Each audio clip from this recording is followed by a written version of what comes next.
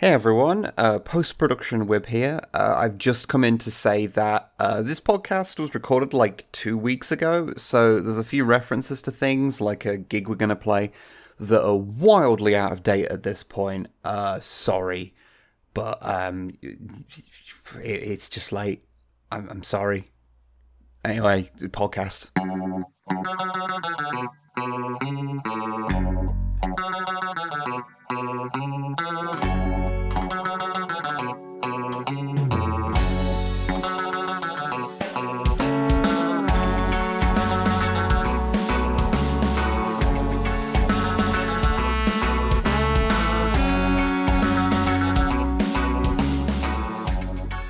Hello and welcome to episode 129 of the MisanthroPod. I'm Drumblebee, and as always, I'm joined by Wib. Say hello.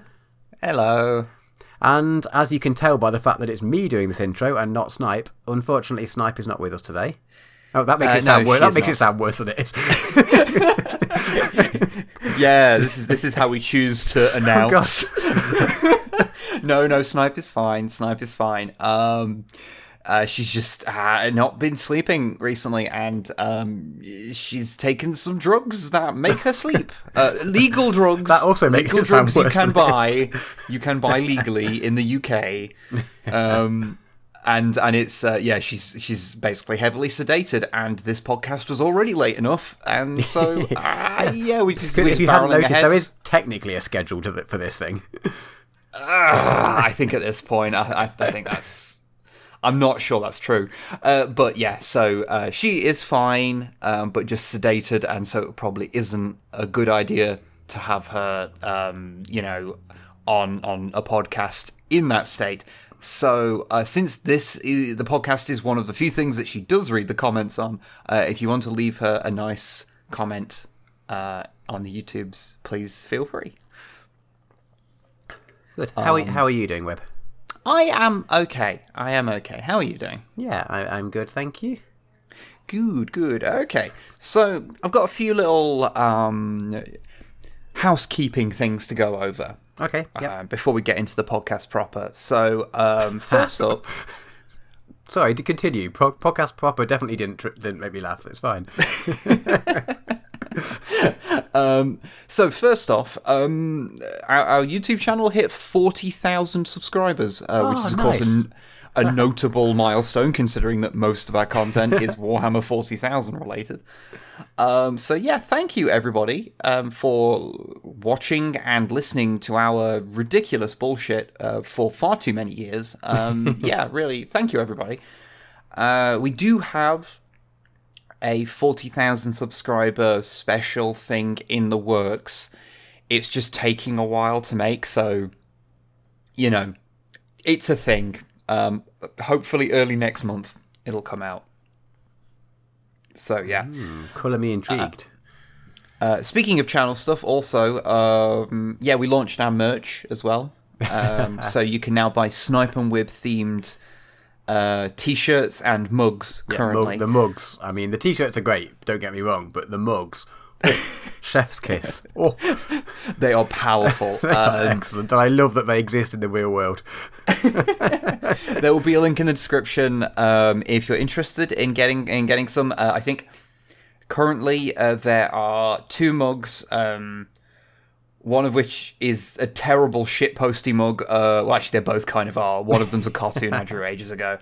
You can also get the winged crest logo on a shirt, and you can get a Fight Weapon Future Year shirt for people who remember that joke from one of the early Codex compliance. And there's also an Uncooperative Thursday shirt if you watch the streams that Snipe and Longfang do on Thursdays. There is another one that... hopefully should be going up a few days after you hear this. In theory. Ooh. Hopefully. Maybe. We'll see. But yeah. Aside from that, we all played a gig on a few days ago.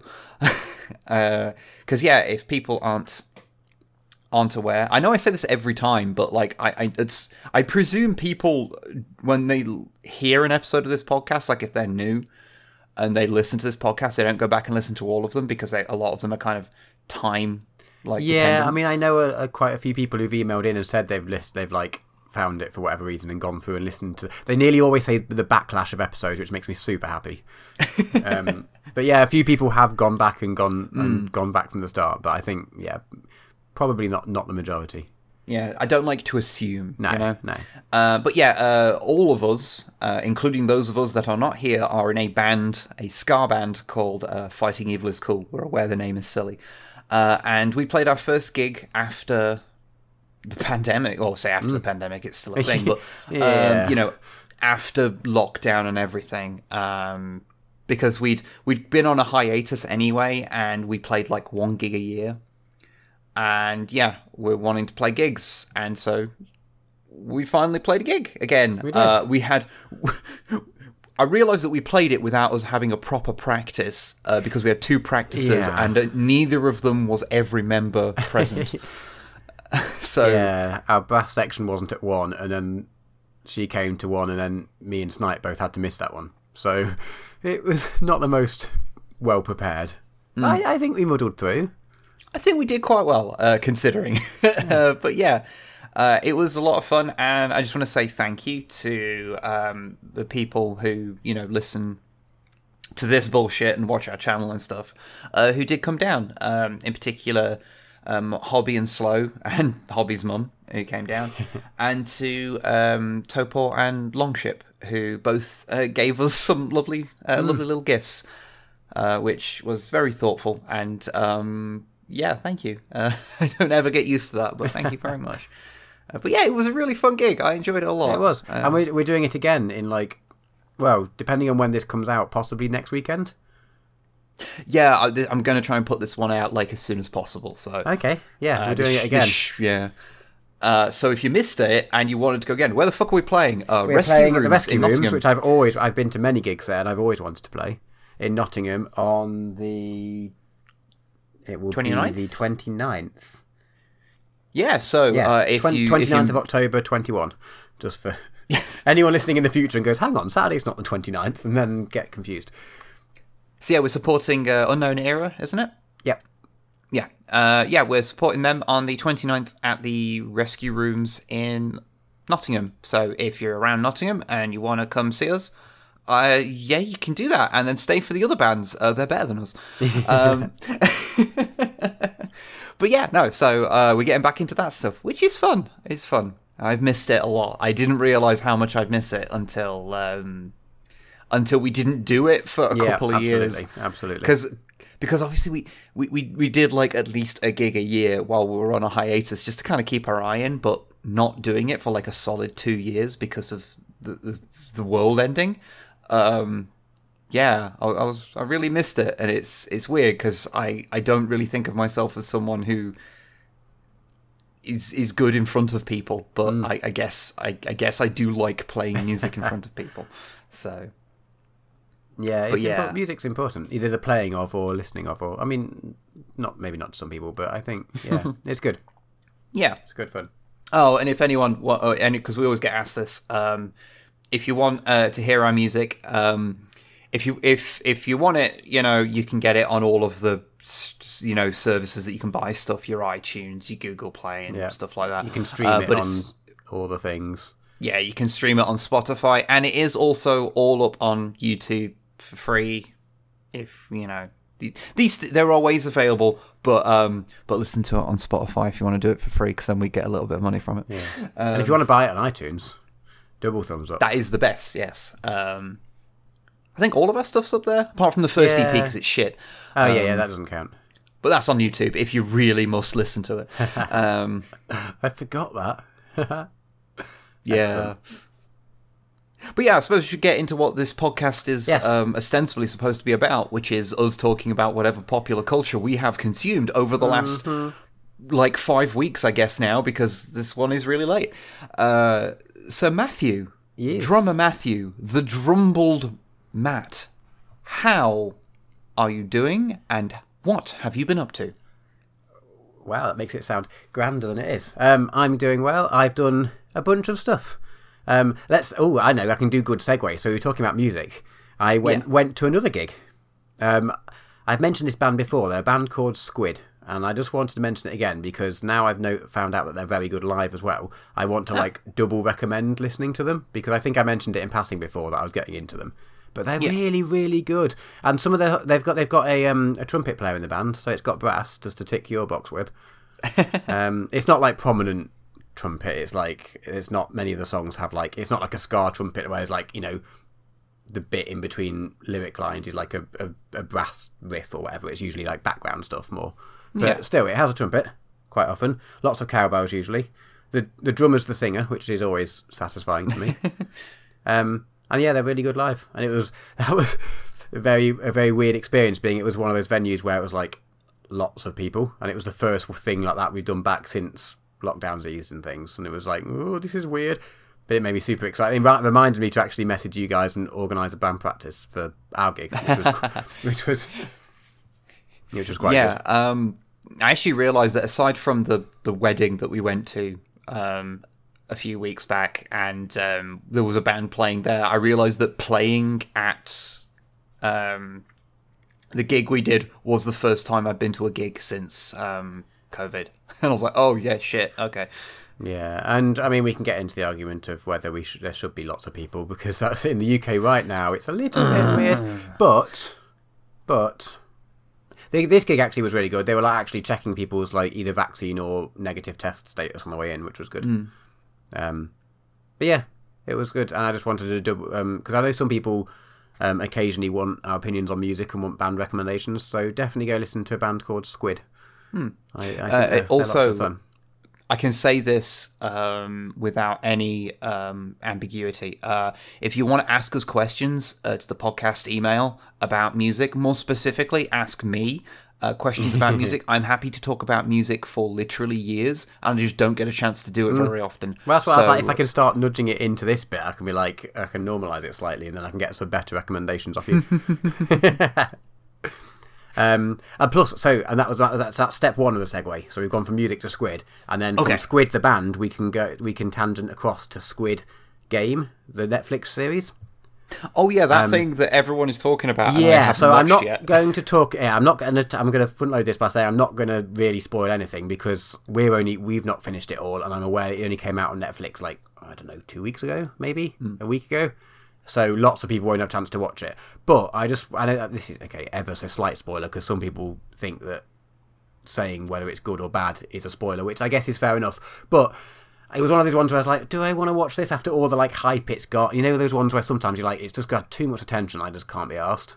But yeah, that's kind of why I haven't watched it yet. Yeah, and we've done that with a few things, but we're like, you know what, we need a new series to watch anyway. We might as well give it a try, and it's good. I'm enjoying it so far. Oh, good. It's not formulaic, but it's on. The themes are similar to various other. It's not breaking particularly new ground there, but it does enough things differently in terms of what the main thing is about and the various subplots and things that it's really enjoyable and really good so far. But I won't talk too much about it. I'll give people a chance to, and yourself included, Webb, chance to watch it before we say anything. But yeah, I would recommend not being put off by the fact that it is fucking everywhere at the moment. Yeah, it's that is a genuine thing. Like I know both Snipe and I have a real thing with that, which is when something is literally everywhere. Yeah, it's just like we kind of dig our heels in and just don't want to consume it. Absolutely. I remember I was doing it with like I remember I was doing it with like Stranger Things and stuff like that. Like it was everywhere overnight, and then it was like I'm already tired of this. I don't have the brain space to just watch it. Yeah. So yeah. But no, I do mean to check it out because it does. What little I know about it does seem quite cool. Well, I will say I've heard, I was reading somewhere that apparently, so we've been watching it the subbed version. Yeah, that's how we prefer things. And with the English subs, it seems fine. But I was reading that apparently, if you have it on like the closed captions rather than the subtitles, so. You'll be able to help out better than me probably. There's like a difference between the actual subtitles and then there's like I think it's the like English for hard of hearing, so it's like, and it's sort of, and it matches the English dub rather than a direct translation from what the Korean is saying or something, which means that, and apparently the English dub, as well as the sort of the closed captions that match the English dub, it isn't the best translation and loses a lot of meaning. As someone who doesn't speak a single word of Korean, I have no idea, so I cannot back this up. But I was reading somewhere that if you are watching that, make sure you're on the English subtitles and not the like closed captions or the hard of hearing version of it. Apparently. Okay. Just a pro tip that I read, but I have no way of backing up. Yeah, I have heard something about that, so I do believe you are right. These two people who cannot speak Korean are going to give you advice on on translation of Korean things. But I mean, if you want to watch the dub and that's more your jam, go for it. Don't let anyone tell you different. But I prefer the sub, and I personally think it's a slightly more authentic experience, maybe. But there's all manner of reasons why I prefer the dub, and you know what? If you enjoy it more that way, go for it, I suppose. Yeah. There's occasionally there are some things where like I think I mentioned this when I was watching when I talked about Godzilla Singular Point, which I watched subtitled because I always watch anything any foreign film. I'll always watch it with subtitles first, and then I might watch it with the dub on subsequent viewings. But because everyone speaks really, really, really fast and they're talking about weird, obtuse, in-universe science nonsense back and forth, it became really hard to read and follow. It reminds me a bit of the old Excel Saga anime, which is one of the 5 animes I have actually watched. And that sometimes people just spoke so fast it actually became kind of hard to keep up with. So sometimes that is a thing. But yeah, there's a lot of reasons why you might prefer one over the other. So yeah, it depends a lot on the thing as well. So. Well, so most of what we've been doing is TV series, honestly. What else have we watched? Oh, there's been a new series of Sex Education.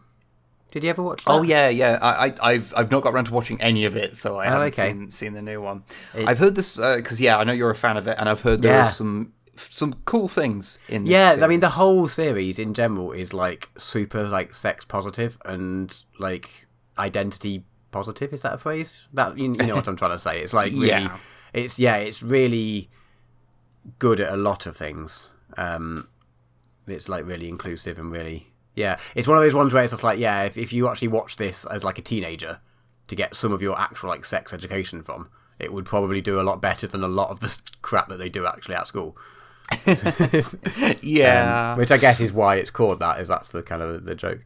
There's some really good bits in this one. There's a couple of new characters who are non-binary, so it sort of I sort of addresses that for a bit, and it's and there's a really like honest conversation about HIV and AIDS, which you don't really ever. When you see it in media, it's a lot of there's a lot of things that address it from like in like the 80s point of view and things when it was a lot more of a endemic and things, and before much was known about it. There's like historical or not historical stuff, but like things that are set back then. Yeah, but there's not that much you're either viewing sort of things a modern take on it. It's not a main plot point. It's just mentioned in passing, but it's like it just basically says there's a lot of you can get like prep to do things. There's all these, and it just sort of tells you a few sort of facts along there, and which I was reading about that people are like quite glad with how they dealt with that. So there's like loads of different sort of sex adjacent issues that it just does really well, and then it's also got really funny bits as well, with being a comedy. So if you haven't watched any of it, I'd definitely give it a go. I mean, aside from all of that, it's just teenagers, will they, won't they, that sort of thing. So the actual, if you boil it down to just the main plot, it's like it's just teenagers having relationships and whatever. But the way it's done, I mean, but you can say that about basically any piece of media, can't you? Yeah, fair. I still find it weird that it's filmed in like either Wales or the Welsh border, but it's sort of set in the States, but also definitely not, but slightly is. Like the town where it's filmed is called Moordale, and like it's got this like it's like called Moordale High or whatever the school is, and then it's There's no school uniform. There's no school uniforms or anything, which most senior, high, secondary, whatever you call them, schools in the UK have. And then that Moordale has its own like TV channel, like Moordale MDTV or something, which is like the town's TV channel. And there's like all these things where it's like that's just not how it works in the UK. But there's like, and all the cars are like from the 70s, but not all of them. It's not set in the 70s because they've all got phones. And then like you meet some rich knobhead at one point, and he's got like a brand new car, and you're like, so it's not all the cars are 70s cars, but it just doesn't ever really mention it. And it's weird. It's really cool, but I still can't quite. Yeah. Okay, I think odd. I might have worked it out. Does it exist in the same universe as the Batman animated series that was sort of futuristic but also kind of set in the 40s?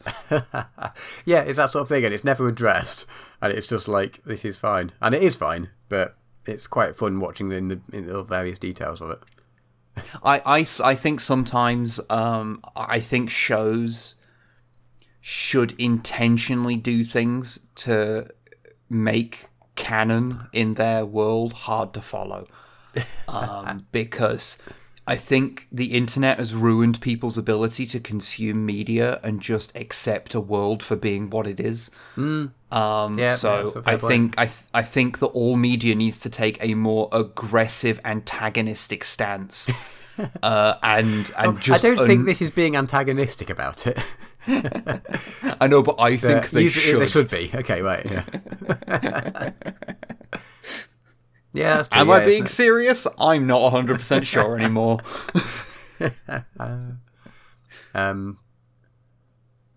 Great British Bake Off started. Not going to talk about it because otherwise you'll just bleep me to forever. But it is what it is. It's very satisfying if you've got. And it's like, it is what I will say. It is quite nice having something that still comes out weekly.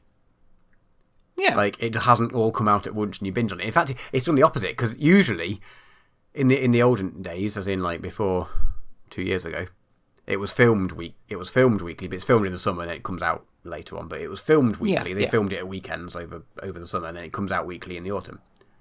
Whereas this year, it's gone one more. Well, and same as last year, they all got into like one bubble together, so they filmed it over a much more condensed period of time, because obviously no one can get away from their lives for 10 weeks or however long it potentially goes on for. Yeah. So it's filmed over a much more condensed period of time. So it's like the opposite. Most shows are filmed over a long period of time, but then like all of that effort is then gone in like 4 hours while you binge the whole series.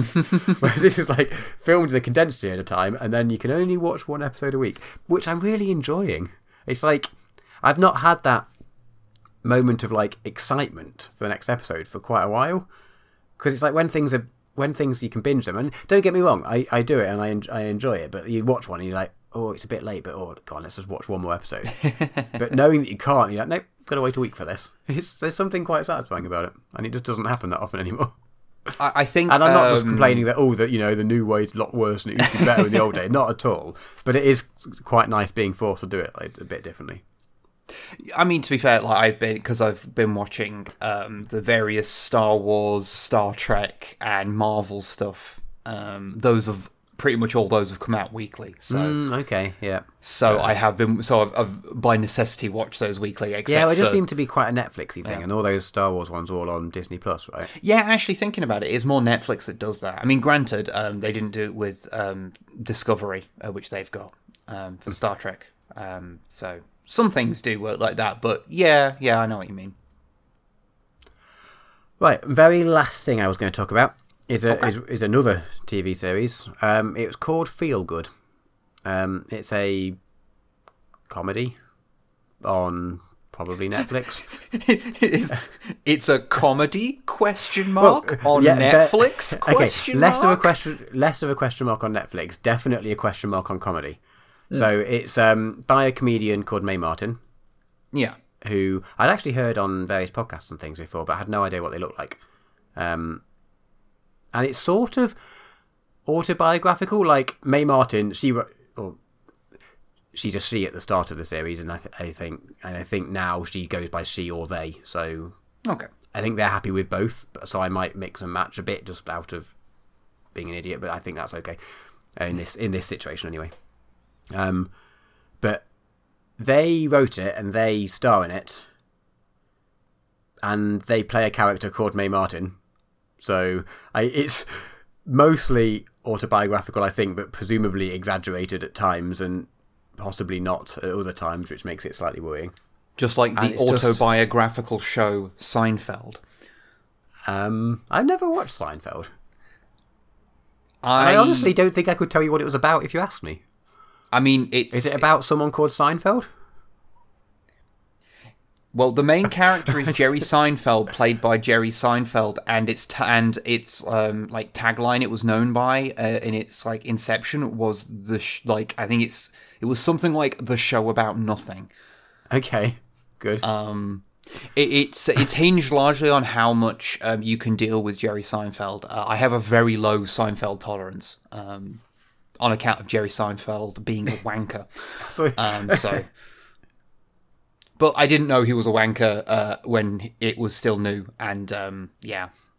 I think I only ever saw episodes of it because it was like on after something I actually did watch, and when I'd videotape it, occasionally I'd get an episode of Seinfeld, and sometimes I'd watch it, and regret.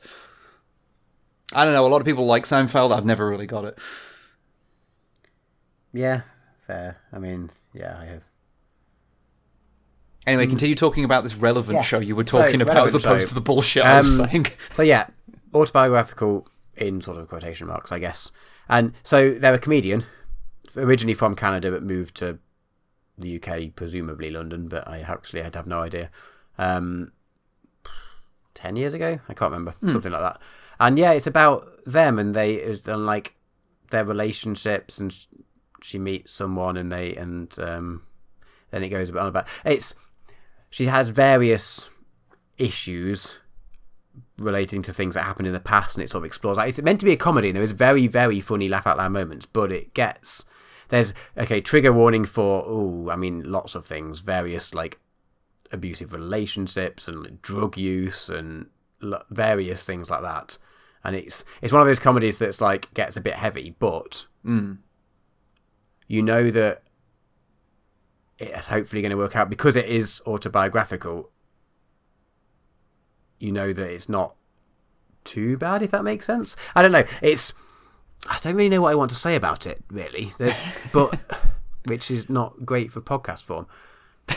It's fine. You just say it's got a vibe, and it does. It's one of those ones where I was like, I'm probably going to fall down various traps, and I should have made a prepared statement, really. I think, but I mean, is it one of those things where it's sometimes comedy about bleak situations can help? It helps talk about dark situations in a way that feels less crushing because it's in a comedy format. So things are gonna things are gonna bounce back because that's the nature of that kind of medium. Yeah. But it still allows them to talk about the things as well. Yeah, and yeah, I mean, the plot is just following them around. They've had various drug addictions in the past, and they're sort of, once an addict, always an addict kind of thing. So still occasionally going to like meet various meetings and things, and their relationships and the relationship with their parents, which is interesting. And what's really nice about it is that they don't come across there's good parts and there's bad parts. They don't portray themselves as like a goodie, which is quite a lot of autobiographical things might do. But all of the like other people around, a lot of the side characters, there's so many nice people involved, and it's really nice to see that as like, if these were based off real people, it's really nice to see that that's what they think about these people. I don't know, it's a fun one, but yeah, it's got some really interesting. I'm not doing it any justice, and I can't think of what to say about it, honestly. And now I'm like getting a bit flustered, so I'm going to make it worse. But I would recommend giving it a go. But it might be worth double checking. Is there websites where you can check like trigger warnings for things? What's that? There's one. I forgot what it's called. Does the dog die? Yeah, check that first. Because I probably couldn't list all of the various potential triggers or issues it might have for you, because it covers a lot of ground. So if you are, if you do have something that would really put you off a show, check that first, because chances are it could be there. but at its funniest, it's absolutely laugh out loud hilarious, and at its darkest, it explores some like really interesting topics in a really sort of good way, I think. Cool. Yeah, and it's just a comedy about someone's life, really. So it's I would recommend. It was really good, and I've done it no justice at all. But yeah, feel good. Check it out. And feel good is not a good title for it. I think probably intentionally. You laugh a lot and then don't feel great. Like I feel like shit. Yeah, so potential spoons needed, etc. But yeah, it's really good, and it's one of those ones where there's 2 series of it, and I really want there to be more, but I also really don't want there to be more, and I think it is finishing after that, and I think this is it done, as far as I'm aware, which is quite good, because I was a bit worried that they might like stretch it out and it becomes just it loses impact. Yeah, I mean I've I don't know if this is something that I've said much during this podcast or whatever, but I know it's something that I used to say a lot because it was very pertinent, which was I miss when shows would just end after a couple of seasons. No, they need to set up the multiverse. Okay, this is a tangent. I don't get why people give a shit about multiverse stuff and all crossovers and stuff. Like it's fun, like in isolation, like occasionally, but like there's always gonna have like a multiverse. It's like, okay, it's already a big shared universe. Like if you're talking like Marvel or whatever, okay. Like because I maybe it's because the end point of that is just the IP slurry that is things like Ready Player One, or Fortnite, or fucking apparently the Space Jam movie that came out. I haven't seen that, but yeah. God, I saw it. There was a scene someone uploaded of like just an uncut scene of it, and it was like a YouTube poop. It was ridiculous. I don't get it. I don't get the affinity with multiverse things. It's like some things can do something fun with it. Into the Spider-Verse did something fun with it. But I don't know. I don't get the appeal of it as like a concept. But then I am also the type of joyless person that thinks that the X-Men should never be in the mainline Marvel canon, because they don't make sense. It just doesn't make any sense. Yeah, I'm with you on that one. Yes, these mutants, these are the bad ones that can be the allegory for whatever, like minority we're wanting to do in this story. But also there's a bunch of other people who also have effectively the same powers, but they're heroes in this world and everyone's like cool with them. Yeah, and but they're not mutants though. They had gamma radiation or something. And yes, you can argue that bigotry doesn't use logic, so that would also kind of make sense, but it does undermine so many of the stories when like, oh yeah, Captain America just fucking shows up, like, all right. Yeah. But yes, carry on talking about things you actually were talking about. But that's it. There's a big list of TV series that I've been watching. I've not played a computer game for bloody ages. I mean, you have a good excuse. Yeah, one day I'll have time to do that again. But I mean, I realised I was even saying this when I was like unemployed in France and had all the time in the world, and I was just like, oh, if I only had more time, but I spent the whole time playing fucking paperclips or whatever it was that I did over there. So I mean, I'd say now that one day I'll have time, but I mean that's just objectively not true. Apparently, that is just not true. Anyway, Wib, what have you been up to? Okay. This is going to be a long one. I've been up to many things. So first off, I just give a little shout out to a couple of videos that I have been in.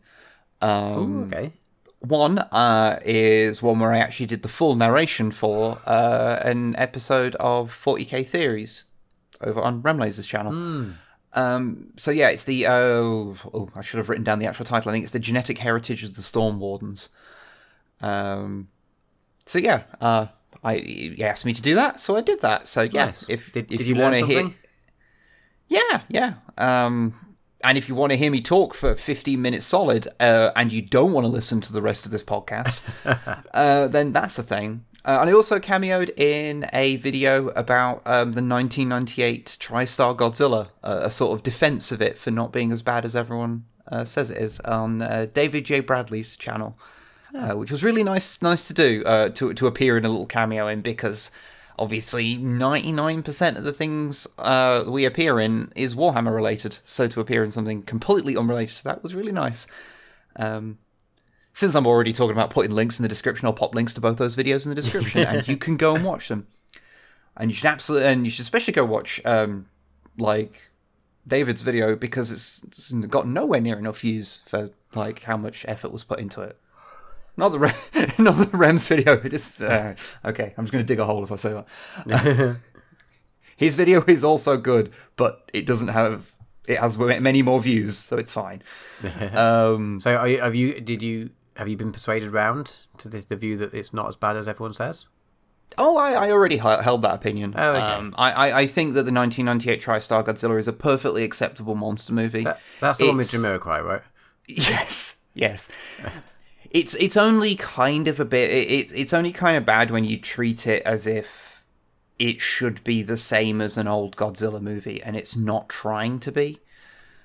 It's not like it's perfect or anything, because I don't think it is. But it's certainly nowhere near. It's not the complete travesty that people treat it as. You can watch it and have a good time. Yeah, I mean, I remember enjoying it as a kid, but like, I think that was probably the only Godzilla film I'd not seen any other Godzilla film. I don't think at that point. Yeah, and as not to give spoilers for the video, but honestly, there are a lot of ways you can think about the movie that are honestly more fitting to the Godzilla mold than it initially feels like it is. So it's an interesting watch. But speaking of things I am not in, I have watched a lot of TV shows. A lot. So first up, I'll just do a couple of quick ones first, which is Lower Decks season 2 just wrapped up, and that has been really good. Really enjoyed it. It had Jeffrey Combs in an episode, which means it is now in the upper echelons of Star Trek, because New Trek has the fact that New Trek hasn't had Jeffrey Combs in it yet until this one episode was an absolute travesty, because he's great. But yeah, no, Lower Decks season 2 continued like being what it was in season 1, where it mixed comedy and Star Trek really well, but also made the characters really likable and did some fun turnarounds on things from the canon that the main stuff can't really deal with for whatever reason. We do find out that someone has got in their private collection has the skeleton of Big Spock from that one episode of Star Trek the Animated Series that Longfang and I did an episode of our podcast Men with Funny Heads on, Infinite Vulcan it's called. And there is a giant Spock in it, and so yes, the skeleton is in a private collection now. Okay, good. Yeah, it's just really good. Genuinely a lot of fun, and the way they left it sort of opens up for them actually doing some cool stuff, like just story-wise. I don't want to give anything away because it aired like a handful of days ago when we're recording this. But it does some interesting stuff where it looks like season 3 is going to set up to have a bit more of a story to it, like an overarching story, because most of the episodes are just singular. They'll have stuff that ties into things that happen in other episodes, certainly, but they're all kind of... You can watch a lot of them standalone, which honestly I didn't realise how much I missed until watching it, because a lot of the new Trek like Picard and Discovery has been serialized heavily, so you can't really. It's not like you can go, I'm gonna go watch that one episode of Discovery because it's like mid-season and just is a bit doesn't really ties to things either side of it, which is why when I want to go back and watch Star Trek, I'll usually go watch like TNG or something, because you can just drop into an episode of that and drop out, like it doesn't really matter. yeah, Lower Decks is good, but okay, fuck it, I was going to do this in another order, but who cares? Okay, speaking of Star Trek but with jokes, I watched the entirety of the Orville, or at least what's been made of it so far, because that came onto Disney Plus, so I could finally watch it without having to pay more money than I was already paying.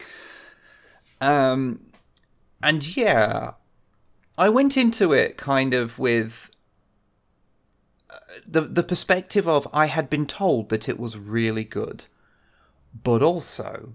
So this is, for those who don't know, this is the Star Trek made by Seth MacFarlane. Yes, it is also made by Seth MacFarlane, and Seth MacFarlane has made, and I don't think I say this as an exaggeration, some absolute wank. And his sense of humour is one that, as a 35-year-old, I find mostly just a bit juvenile, and I don't really want to engage with. But not even in like a fun juvenile way. No, just in a like, that's just not funny. Like, ugh.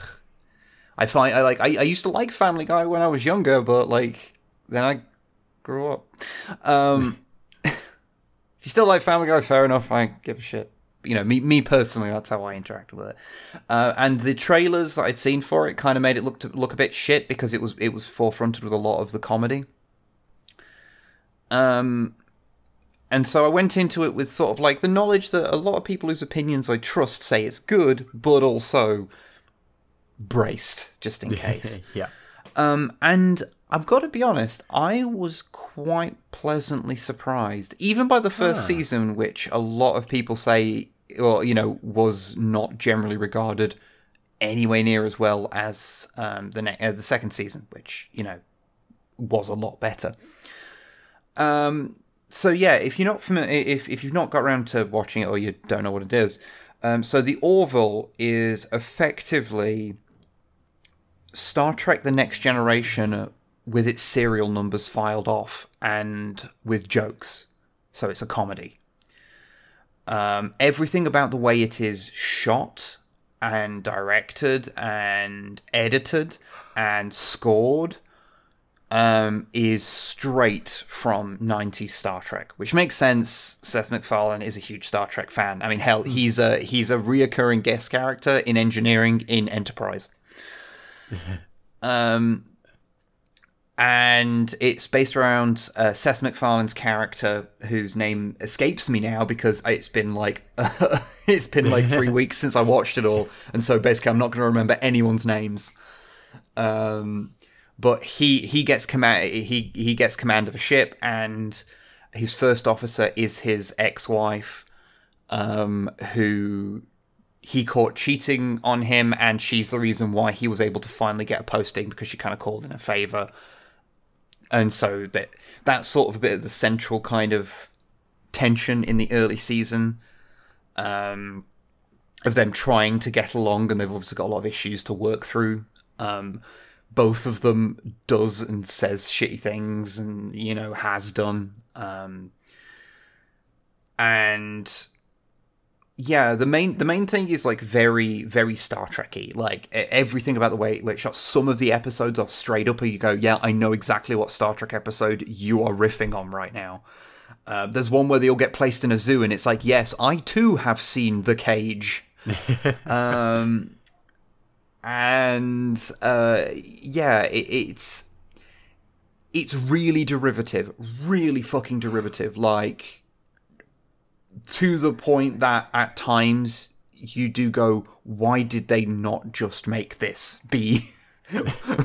I'm sure they like this is just Star Trek, like no if ands or buts, but it's a really interesting series. Because the comedy and the serious, sci-fi stuff is intermingled in like varying ways. At the start, it means that a few times an episode you'll just have to deal with the fact there's a very unfunny joke. But the rest of the episode is quite good, and the characters are endearing. Hell, Seth MacFarlane plays a likable character. I like his character. He's not perfect or anything, but like he's often charming, and he's fundamentally a good person. Like, hey. No one's ever said that about Seth MacFarlane before. No, it's shocking. I don't know. Maybe he's a nice guy in real life. I obviously don't. Yeah, I don't know anything about him in real life. No. I don't care to know either. No. But yeah, and so you've got these kind of like cool characters, and it starts setting up the world and doing interesting things with it. But then it's just like, oh yeah, this character will then tell a really bad joke out of nowhere, and it will kind of like drag a scene down. Like it's basically you just have to like switch your brain off for like 5 seconds every now and again. But on the other side... So can I just ask quickly, is it a comedy that's also a sci-fi, or is it a sci-fi that's also a comedy, if that makes sense? Like, is it meant to be, or is it kind of both, and it just is? That's an interesting question. I'd say at the start it was a bit more of a comedy that was a sci-fi, and we'll get to where it ends up. Okay. And... The thing is, like, yeah, this kind of comedy does mean that it does give one thing that is really quite nice, which is that it means that characters like banter with each other and talk to each other in a much more human way than in the somewhat stilted, sexless way that like people in Star Trek sometimes interact with each other, which is quite interesting. The show also has quite a lot to do with capital G gender. Right. Which Seth MacFarlane gender, your arsehole clenches so hard that it could, condense coal into a diamond when you hear that. Now, this is mainly based around that there is a species called the Moclans who are monogendered. They're all male. So that means that by extension, all of their relationships they appear gay. Like, it's two men, and they don't really get any humor out of that, which I was kind of surprised about. The humor comes from the fact that they're really stoic all the time, like pretty much all of them are. So when they try and be romantic, it's just weirdly stilted and weird. That's more the humor than it, it seemed to me anyway. But then they start, it's like the third episode of the show, so they go hard on this straight away. There is a Moclan born who is female, and it gets into a whole thing about them, quote unquote, correcting that birth defect. And yeah, I don't want to go too deep into it, not least because this is two cis men talking about gender issues, and there's enough of that on the internet as is. But like, I was watching it and I was going, and I was like, this seems like fine. Like, I don't think it's handling it, like, it's not perfect, it's not like a flawless thing, but I'm like, this is fine. It's like, whatever. It's not being hateful, and like, I think there's a few missteps here and there, but like, not in a way that was like, it didn't feel malicious. It just felt like maybe a few, they're not quite up to the bleeding edge of these discussions because it's being made like as a big show to put on TV, and these things very rarely are. And as the series goes on, they deal with it a lot more, and they get more in depth into things and use it to discuss other issues. Like there is a character you meet who's a Moclan who he likes women, and he has to hide that because in a monogendered society, that is wrong. And yeah, there's a lot of interesting things they do with it. And I actually looked it up once I'd watched the full run of the series, going like, okay, this stuff seems like fine to me. Like, even when it's maybe not being perfect, it doesn't feel like there's any malice in it. It just feels like it's maybe not done from like the most educated perspective, but whatever. And I was looking it up, and in the general response I saw was people going, yeah, this is like about 20 years behind everyone else talking about these things, But by the same token, this is being made as baby's first introduction to these concepts for a lot of the people watching it. So maybe that's fine. And I think I agree with that. That kind of thing. 'Cause yeah. But where the show kind of gets... so to put that aside, where the show kind of gets interesting is that as it goes on, it really stops being a comedy. Like, there's a couple of episodes, especially in, like, the second half of what's been released so far, where I actually had to sit there and think, where was the jokes in that episode? It just becomes a sci-fi. It just becomes, like, there's a couple of them, and especially because it gets really weird because some actors from Star Trek show up, like, I can't remember her name. Presumably not as the character. No, the actor who played Cassidy Yates, which is the lady that Sisko marries in DS9. Spoilers for Deep Space Nine, by the way. She plays a recurring character on the show. Like she's the doctor of the ship. Robert Picardo shows up, the doctor from Voyager. Nice. He's the father of one of I think it was one of they disappeared after a while, but one of the bridge crew is the father of one of those. Marina Sirtis shows up. Troy shows up in an episode. I can't remember the actor's name, but the actor that played Dr. Phlox in Enterprise shows up as well. Like, yeah, just like lots of things like that. Jonathan Frakes directs some episodes. Cool. Who was it? Was it Brennan Braga?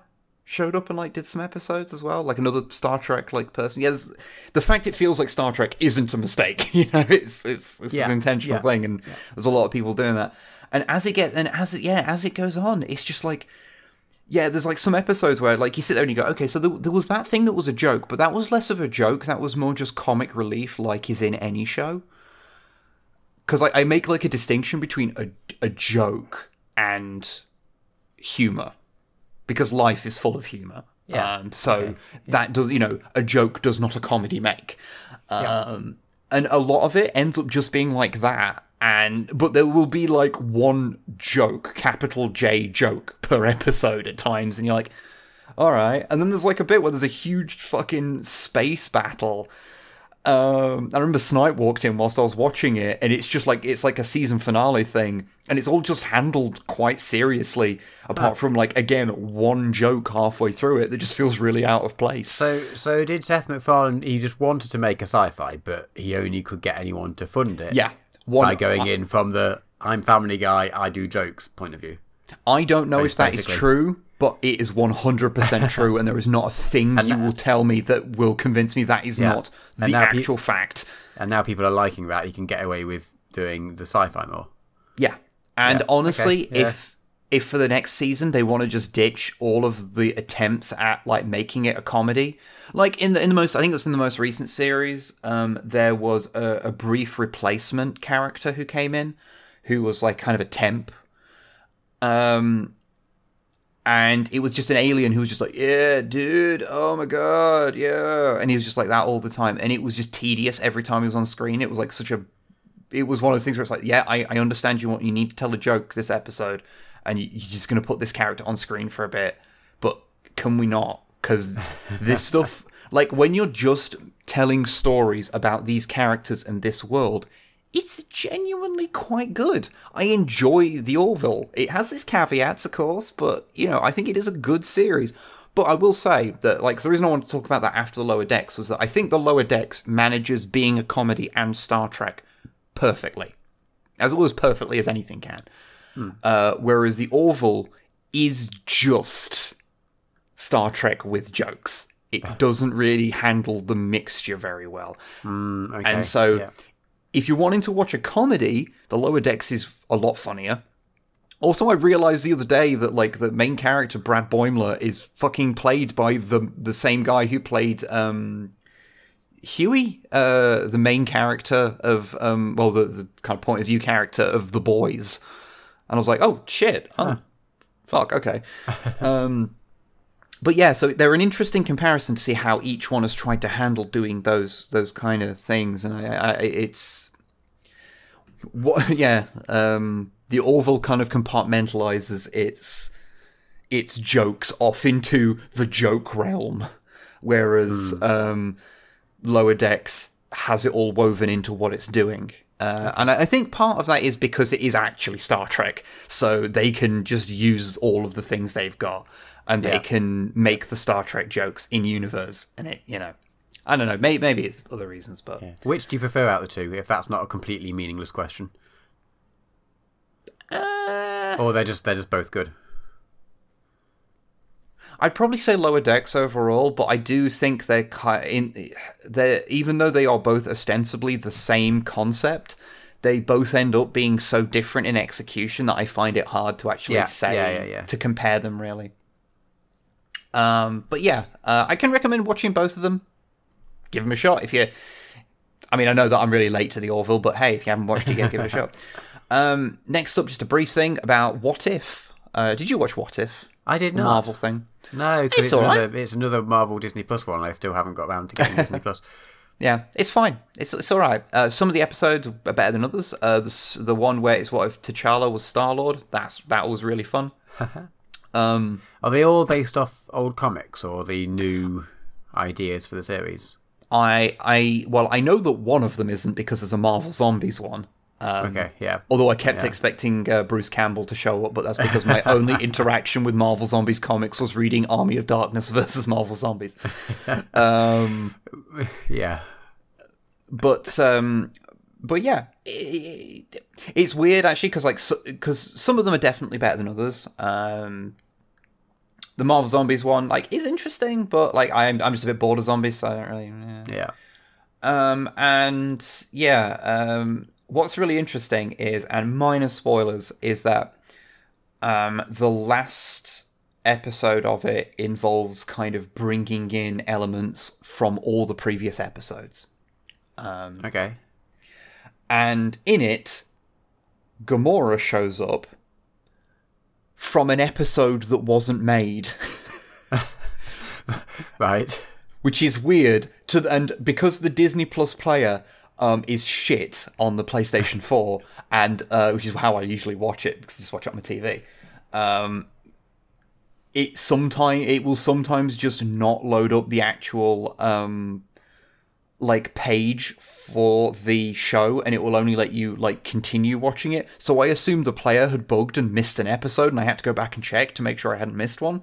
But no, it turned out I think it was due to COVID related reasons. COVID shenanigans, I guess. Yeah, one of them, they just didn't get a chance to make it.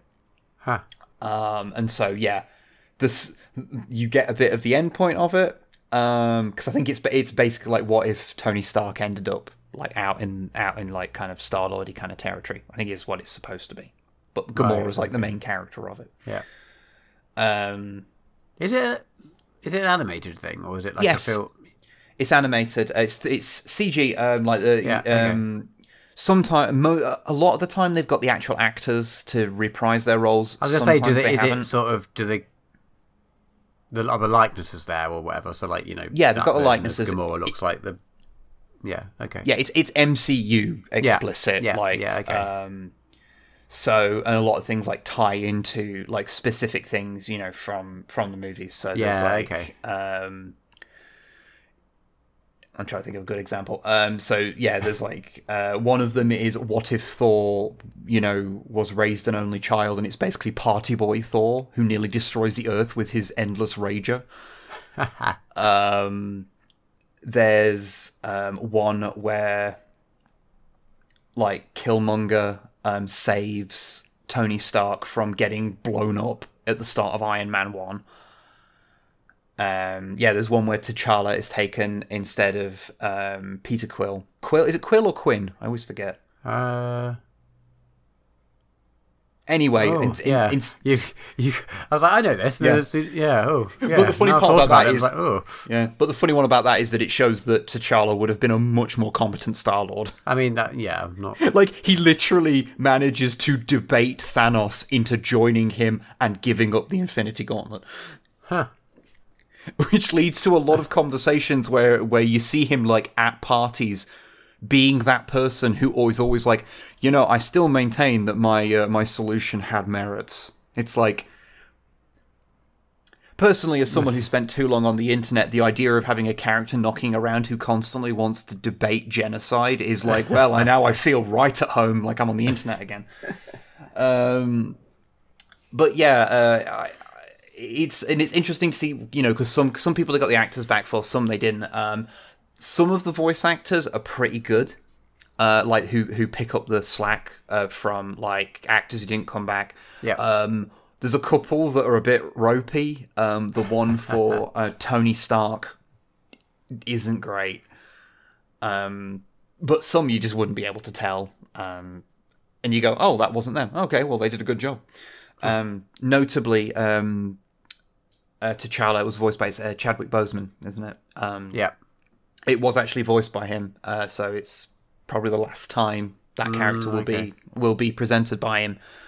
So that's it's a bit bittersweet to see that, but yeah, I definitely. What If is perfect. I'm not going to sit there and say like it's worth going out your way to watch. But if you happen to be sitting in front of the TV and you have nothing, idea what to watch, definitely worse things. If you've watched all the MCU things and like you enjoy that kind of speculative kind of thing, yeah, it's quite. I know it's been in the comics. The What If comics have been around. Yeah, for, I don't know, a while. But it's nice. It's fun to see because I mean all the fans of this always speculate about What If this, so it's nice to see what the official What If take of it is.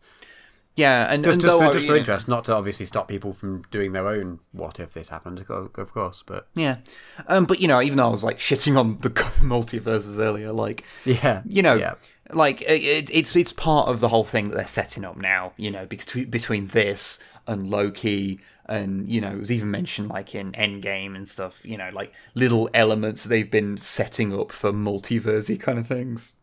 WandaVision as well, like that's what they're kind of aiming towards, and this kind of does it, and it does it through the framing device of it's the Watcher watching the different worlds, and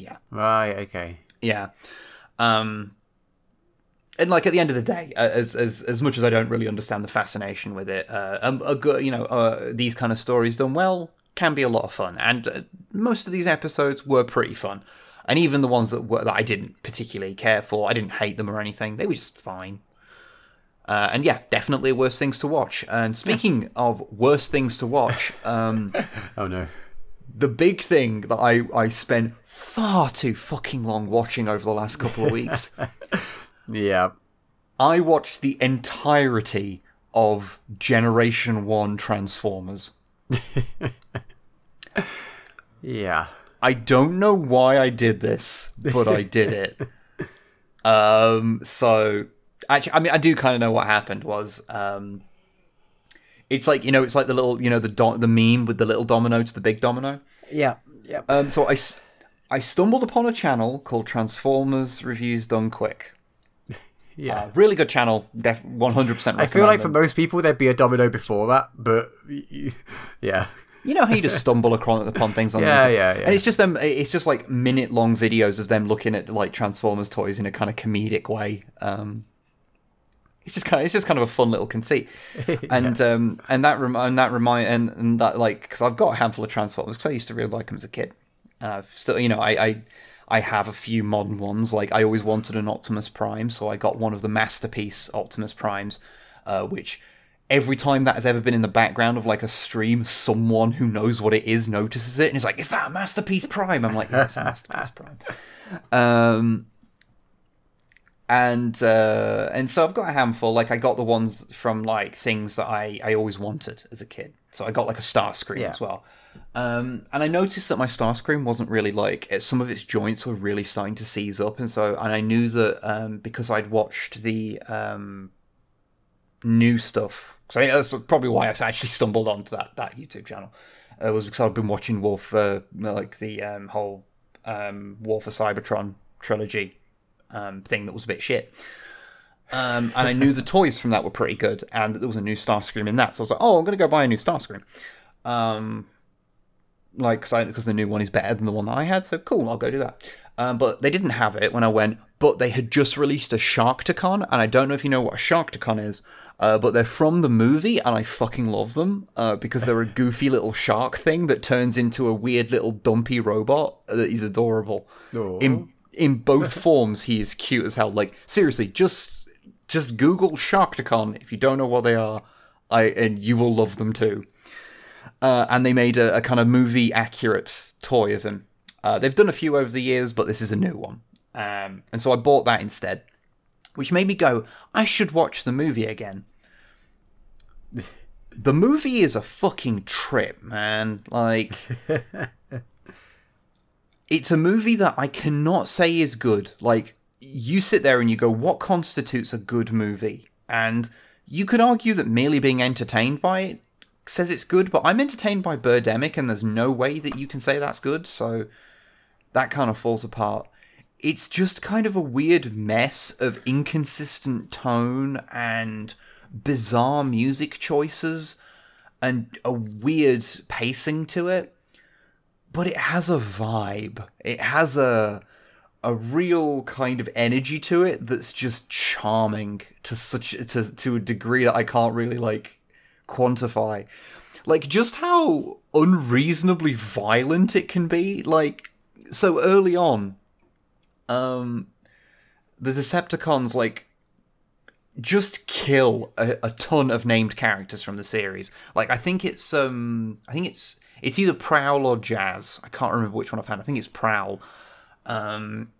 Gets, like, shot in the chest, and then it does a close-up on his face as fire and smoke erupt from his eyes and mouth, and he dies.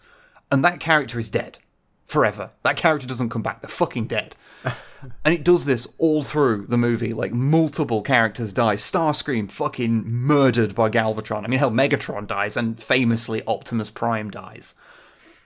And it's just... it does this kind of stuff all the way through it, while still being the kind of kid-friendly kind of silliness to it. And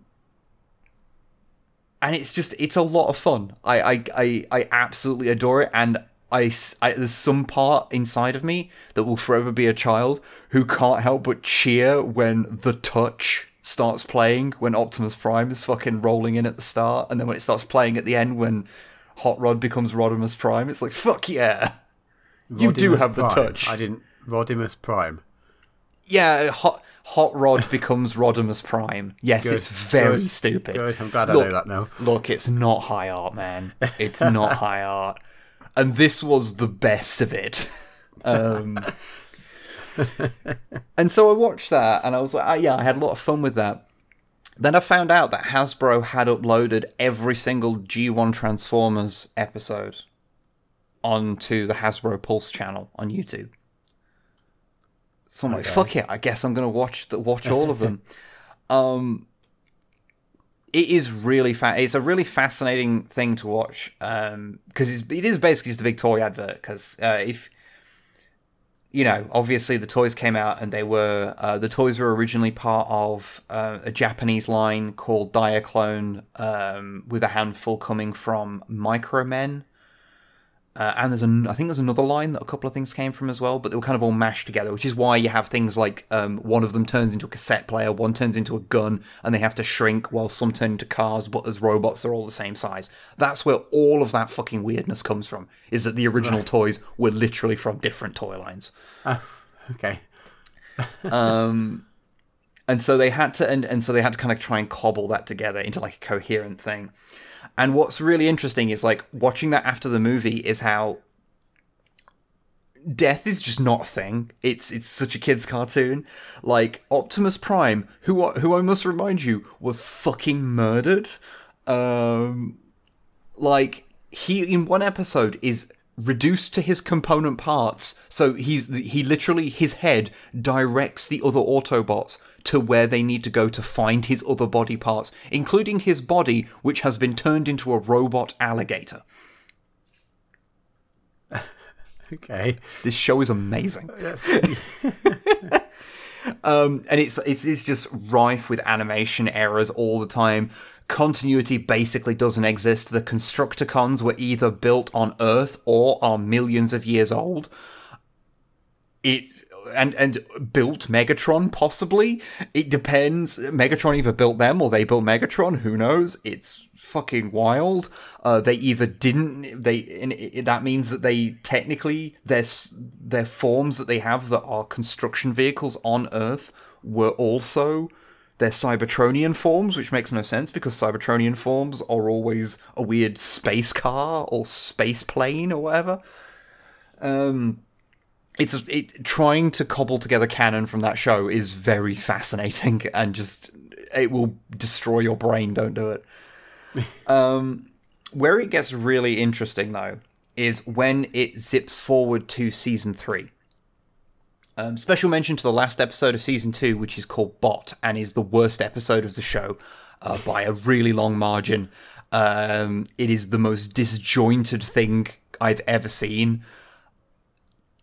It's, you know, when there's like an episode of something that is like not just the worst episode of the show, but is so much worse than every other episode that it's shocking. What happened? Why was this episode so bad? What happened? Why is it different? It's just really, it's really disjointedly edited and written. People's motivations are all over the place. Megatron has a plan, but it is featured in the first like 30 seconds, and then in the last 6 minutes of the episode, the rest of the episode forgets about that. You know the little transition that it does where it flips between the Autobot and Decepticon logo, or sometimes the Autobot and the Autobot logo. It's basically the transition from going to a different like perspective. Yeah. It does that about 10 times in the first 10 minutes, so it feels just all over the place all the time. I don't actually know what multiple characters' like intentions are. Some college students build a robot that can fight Transformers and has equal technological superiority to them. This is not explored. The animation errors are all over the place, even worse than normal. It feels like they had to quickly make it in 10 minutes before like they got knocked off on a Friday. Like, it is truly bizarre how bad it is. Granted, there is another episode that was so racist that it made the voice actor who voiced Shaggy in Scooby-Doo leave the show. Because they present a Middle Eastern nation called Carbomia. Oh. And there is no positive representation of a Middle Eastern person in the entire episode. There's just... Yeah.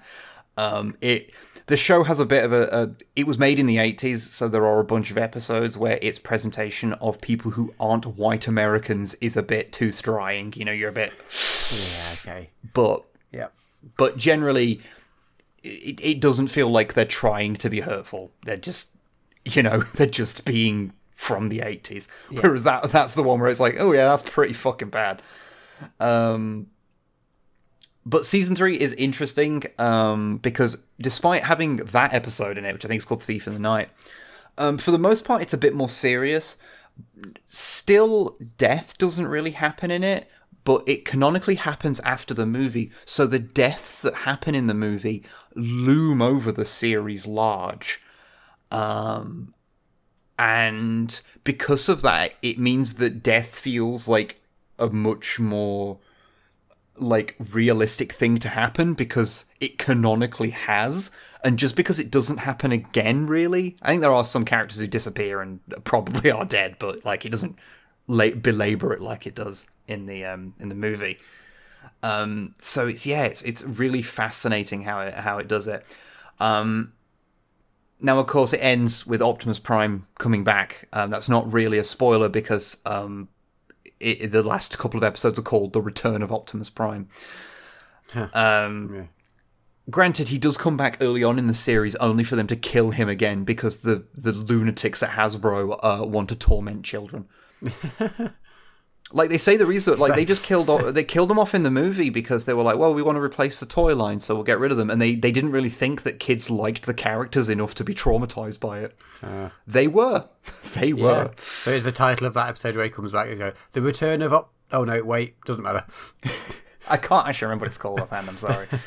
But yeah, and then there's like a mini fourth series that was supposed to be like a big thing, and that's basically a really, what's it called? The Rebirth is what it's called. It's basically like a 3-episode, a season 4, as it were, like a mini series.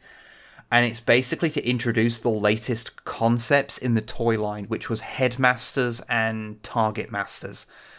Now, Headmasters are from the toys, and what they are you have a transformer and its head comes off and that turns into a smaller robot, which is such a toy concept. It's great. Yeah. And they had to try and come up with a reason for that happening in the show, and it's very stupid. Target Masters was similar, except the little robot turns into a gun for the big robot. And so they had to try and come up with reasons for all this to like justify the toys, and they did badly. Apparently, they do it a little bit better in the Japanese Headmasters cartoon, because the G1 continuity continues on apparently in Headmasters and Victory, I think is one of the ones, and there's another one I forget the name of. And that continuity kind of continued in Japan, but we didn't get them. And they obviously do the Headmasters thing differently, and there's also the comics who apparently also explain the Headmasters things differently. And apparently that's also better, because they've got more time to do it, if nothing else. But yeah, and getting to the end of watching like 4 fucking seasons of this, I was just left with this like real nostalgic kind of thing. It's like, this is shit, but I love this as a kid, and it does occasionally have little moments of greatness, or little things that are just so charming that I can't help but love them. Like, they establish in the movie that the Dinobots, who are all idiots, love hearing the old soldier Autobot tell war stories, and it's just really cute. There's also like little touches to the writing that are occasionally I occasionally really like. So it doesn't make much sense, but it's established quite early on that Starscream was a scientist before he became a duplicitous little dick. And every now and again, one of the writers remembers that. And so there'll be a thing where Megatron's got some big fuck-ass plan that's really dangerous, and Starscream will be like, Mighty Megatron, you shouldn't do this. This will kill us all. And he knows that because he's a scientist. He is not supposed to be an idiot, even though he frequently is. I guess the way of putting it is that he is an idiot, but he is an educated idiot. And so occasionally I remember that. And there's little touches like that I always kind of like. And this has meant that I have now made a wish list on Amazon that is just full of Transformers toys. I'm not ashamed to admit it. And if anyone wants to know how to make me happy, buy me Transformers toys. I don't even care what. I just like Transformers. I'm remembering how much I love them. And if someone else buys me Skylinks, then I don't have to like justify how much it costs. But yeah, I've just been left at the end of it with just this kind of like, 'cause I'm not really like super bothered about like really like heavily diving into like the comics or anything. Like I do mean to, because I heard some of the comics are really good, but like, yeah, I've just been left with a real soft spot for G1 that like is beyond pure nostalgia. Because it has a lot of adorable moments and a lot of characters who I genuinely just think are a lot of fun. Actually, really weirdly, so there's a character called Cyclonus, who's originally from the movie, kind of. He's technically a reconstitution of an existing character, but it's complicated, and I don't want to go into it. But he was originally voiced in the series, I can't remember if he's voiced in the movie, by the actor that played Harry Mudd, the weird guy from Star Trek TOS, but he's pulling this like purring baritone voice that's really cool. He does sometimes. His performance is a bit inconsistent of it, but when he's really going for that kind of real purring thing, it is just a really cool voice. And I'm like, can I just have the Cyclonus reads a bedtime story, like Cyclonus Jackanory? Like that would be really fun. But yeah, I'm sorry if you don't know what Jackanory is. It's a British show where celebrities, well, not necessarily celebrities, but often celebrities will come and read bedtime stories on TV. The replacement for it, which isn't called Jackanory on current TV, had Dave Grohl read bedtime stories. About I saw that. That was amazing. Which is very cool. But yeah, I don't know what I'm trying to fucking say. Transformers good. It makes me happy. Yeah. I mean, not objectively good. No, it was terrible. But I am having to try and stop myself from being one of those people that collects tries to collect one of every type of a certain Transformer. I really want to collect one of every Sharkticon. There's a reasonable amount of them. Not the ones that were done that were different designs. I just want the ones that look like the G1 design, so they look like the one from the movie. And I think there's only 5 of them, so it's not actually wouldn't be that hard. But some of them are quite expensive because one of them is from the 80s, and yeah. Funnily enough, I did actually find out one of the ones I had as a kid, which I upsettingly got rid of, is actually kind of rare now. It's Thundercracker, I think it's called, which is one of the lorries. They did repaint him into Optimus Prime and resell him at one point because he's just a truck, like a flat-fronted truck with a big trailer. But apparently he's kind of hard to get hold of now because, well, hard's the wrong word, but he can be a bit expensive, and he's prone to falling apart because all of the Transformers, well, most of the Transformers that had gold plastic, because of the mixture they used, crumble.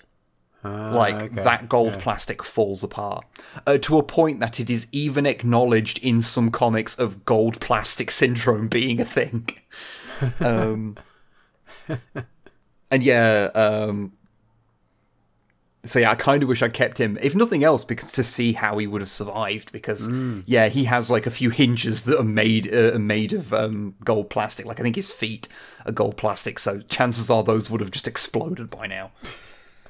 Which is interesting. Anyway, I'm going to get through the last couple of my things quickly because I said I had a lot of things and I had a lot of thoughts about them, and I don't think I communicated any of them coherently. Oh, no, it's one of those ones where, yeah, as soon as you get to the end, you're like, oh, I had so much better things to say about that, but I didn't say any of them.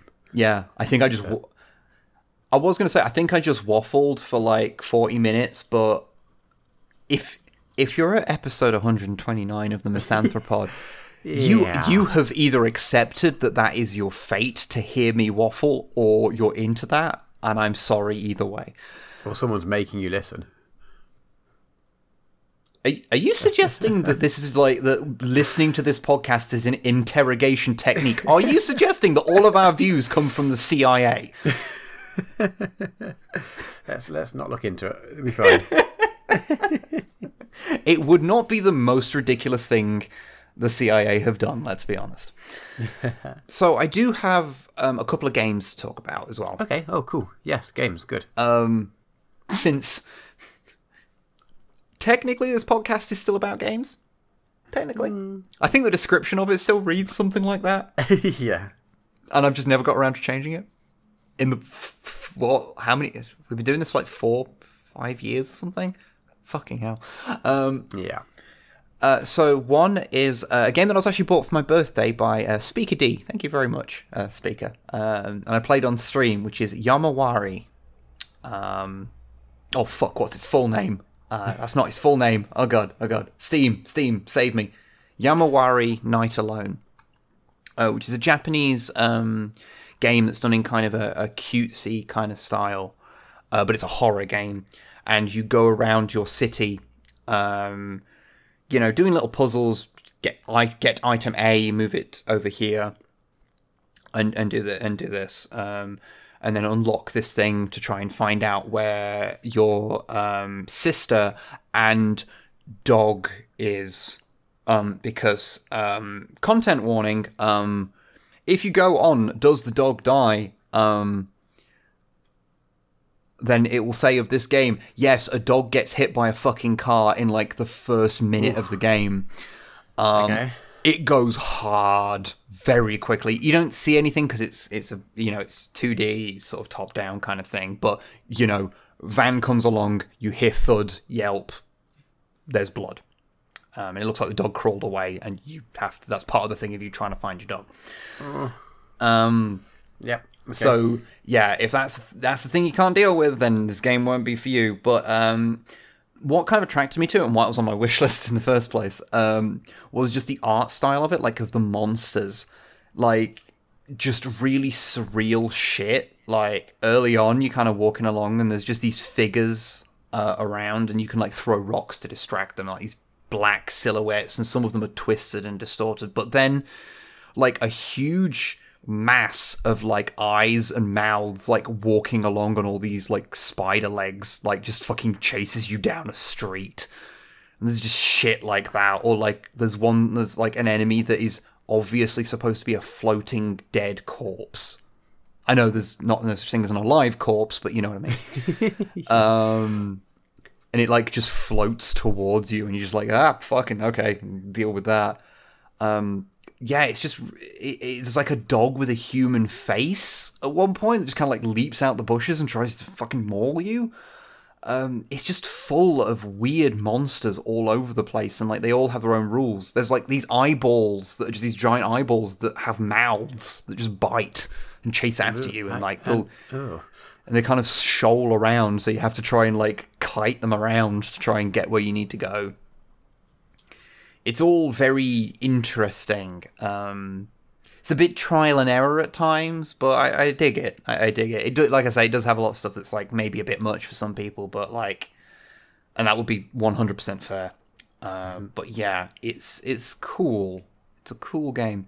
The other one I've been playing is Sea of Thieves. Oh, okay. Partially because basically everyone in like the Discord, like the Snipe and Wib Discord, has apparently got into this game at the same time. Okay. Because I knew nothing about the game because it came out on like Xbox One ages ago, and all I knew about it was that the branded Xbox One controller for it was sick as shit, and I really wanted it because it was like purple. It was like a faded purple, like gradient purple with like bright turquoisey buttons and markings on it, and it just really popped. I love the look of it. But I didn't know anything about the game, and I didn't know anyone who played it. And it turned out that what the game was it's like a sandbox pirate MMO. And you can just join together with like a handful of friends, man a ship, and go about fighting skeleton pirates or digging for treasure, or like you can do PvP, but if you do, fuck you. If everyone's into the idea of doing PvP, like if both parties want to get into it, cool. But I've avoided it, but I've heard a lot of horror stories of people just being fucking tormented by people being shitheads. Can you avoid it if you want to? No. Ah, okay. There are apparently private servers being worked on, but it's not a priority currently.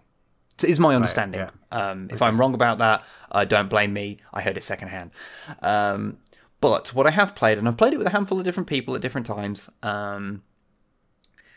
But yeah, I've had a lot of fun with it because it's like you start off and you're like, okay, so we've got a pirate ship, and you've got to, so you set off from a place, you pull up your anchor, you have to unfurl the sails, you have to angle the sail to the wind. You don't have like a mini map that tells you where things are. You have like actual physical maps in the game that you have to like plot out where you want to go and use a compass to get there. And when you get like treasure things, it'll usually be clues that you have to like. It'll tell you, you'll get clues to go to an island, and then you'll go to the island, and then it'll give you clues of where to look. And so you try and work out the little things, like if you've got your compass out and you hold it up to your face and you walk forward, it does very deliberate footsteps. So when you get a thing that says, 10 paces southwest from this point, you know what 10 paces are because it's built into the game to do that. Huh. And like the more people you've got, the bigger ships you can handle, because of course you need someone to be handling, when someone's steering, someone else can be manning the sails and someone can be like checking the map, which is, the big map, which is at the other end of the ship. And, you can have people manning the cannons, because when you get involved in a big fight, you need people to man the cannons, and one person can be driving the ship. And you might need someone to be repairing the ship because you accidentally sailed it into an island, and so you need to patch up holes, or hypothetically, someone might accidentally harpoon a crate of TNT and blow up the entire ship. I didn't do that, but it'd be terrible if someone did that. And it was pure luck that one person managed to survive and rescue all of the treasure that was on board the ship. It just sounds cool. Could you play it? Do you need to play it with friends? You don't need to. You can play it on your own. I haven't, because it's a game that I just really enjoy playing with people. Yeah. And there's it's really hard to describe, but there are moments, the things I've described are this whole kind of teamwork aspect to it. Little things if you want to pull up the anchor, the more people help do it at the same time, the quicker it goes. Or if you find a treasure chest, the more people are digging, the faster it goes. The game's mostly built around things are easier if you work together and coordinate. Okay. Which makes playing it with people just kind of naturally feel good. But I think the best way to describe what makes the game kind of feel a little special is that you'll be sailing along, and there's going to be stretches of time where you're just on the open seas, you're not being attacked by a megalodon, there's no ghost pirates attacking you. You're just going from one thing to the other, and, it could be sunset, and you look out on this very pretty sky, you pull out your hurdy-gurdy, and you start playing a sea shanty, and then one of the other people playing with you pulls out a banjo and starts playing the same song, because it syncs up if someone starts playing a song. Nice. And there's many different instruments in the game, and you can all just play along. And so just sailing along on this quite stylized but very pretty vista, seeing the sea and the sky and all these things going off, playing a sea shanty together, whilst making little course adjustments. It's just that's just a fun way to spend your time. It's very cool. Yeah, that sound lovely. Yeah. And to be honest, even though I've not really got involved with real PvP stuff, when you are skirting around the edge of it, it can be quite fun. We were playing with Longfang. Longfang actually bought us the game, so thank you, Longfang. Longfang and Hobby Squig, and I was playing with the pair of them, and we were trying to get to a place, and then we saw that there was a ship who had I think it's Reaver colors up, which means they're interested in PvP. And as soon as we got close enough to see that, because someone goes up onto the crow's nest and pulls out their spyglass to go look at it. It just sounds really cool. And then suddenly we see their sails unfurl, and we go, fuck. So then we partake in a thing of us getting away from them, because they're obviously really far away from us, but how fast you're going depends on your direction and how you're going to use your sails and stuff. And so we take a wide berth, and there's a fun handbrake turn thing you can do, which is where you drop your sails complete, or you pull your sails up completely, drop anchor, spin the wheel so you spin around using the anchor effectively as a pivot point, and then pull it up, drop the sails, and speed off in another direction to get away from things quickly.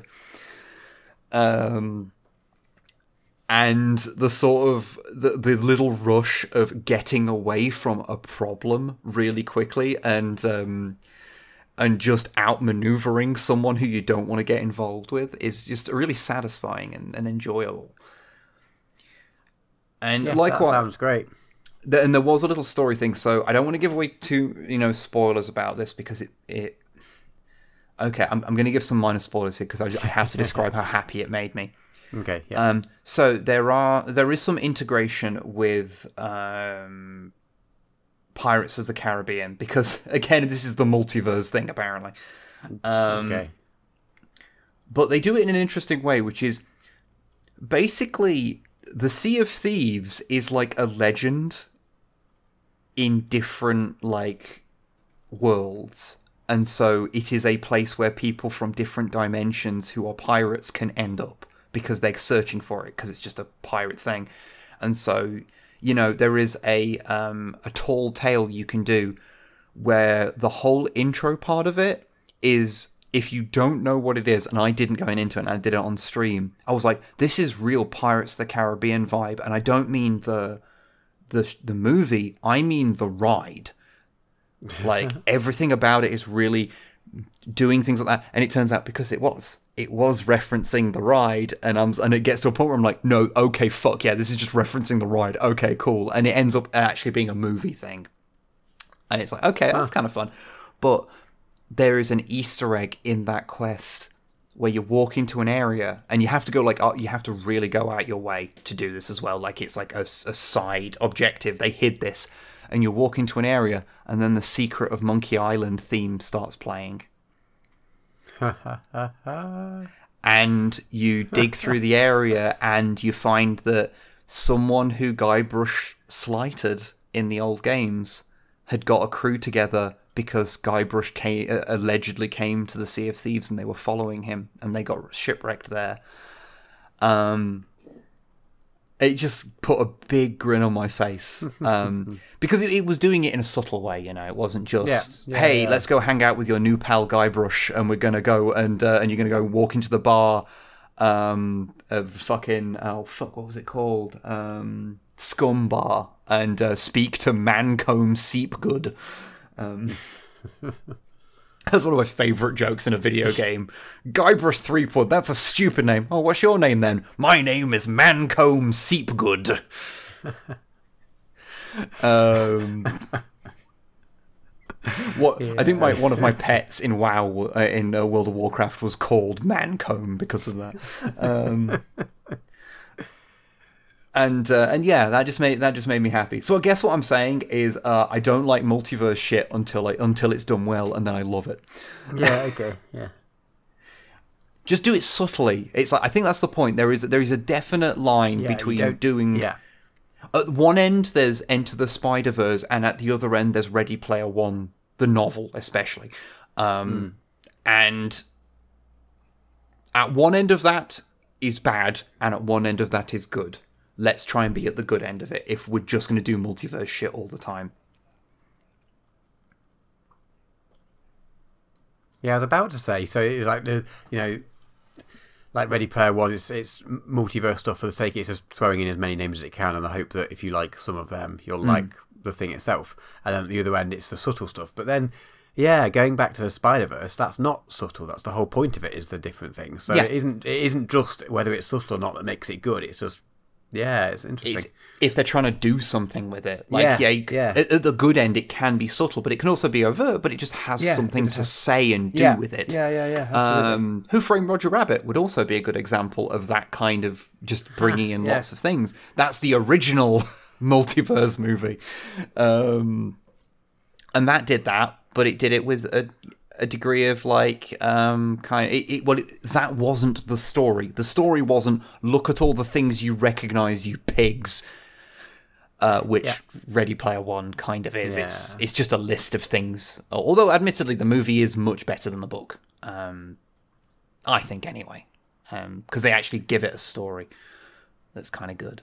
Well, not good, but it tries to make something out of it. I haven't read the sequel, nor probably will I. No, neither have I. I've heard very mixed things about it. Like, I think I just hadn't heard about it at all, so I hadn't.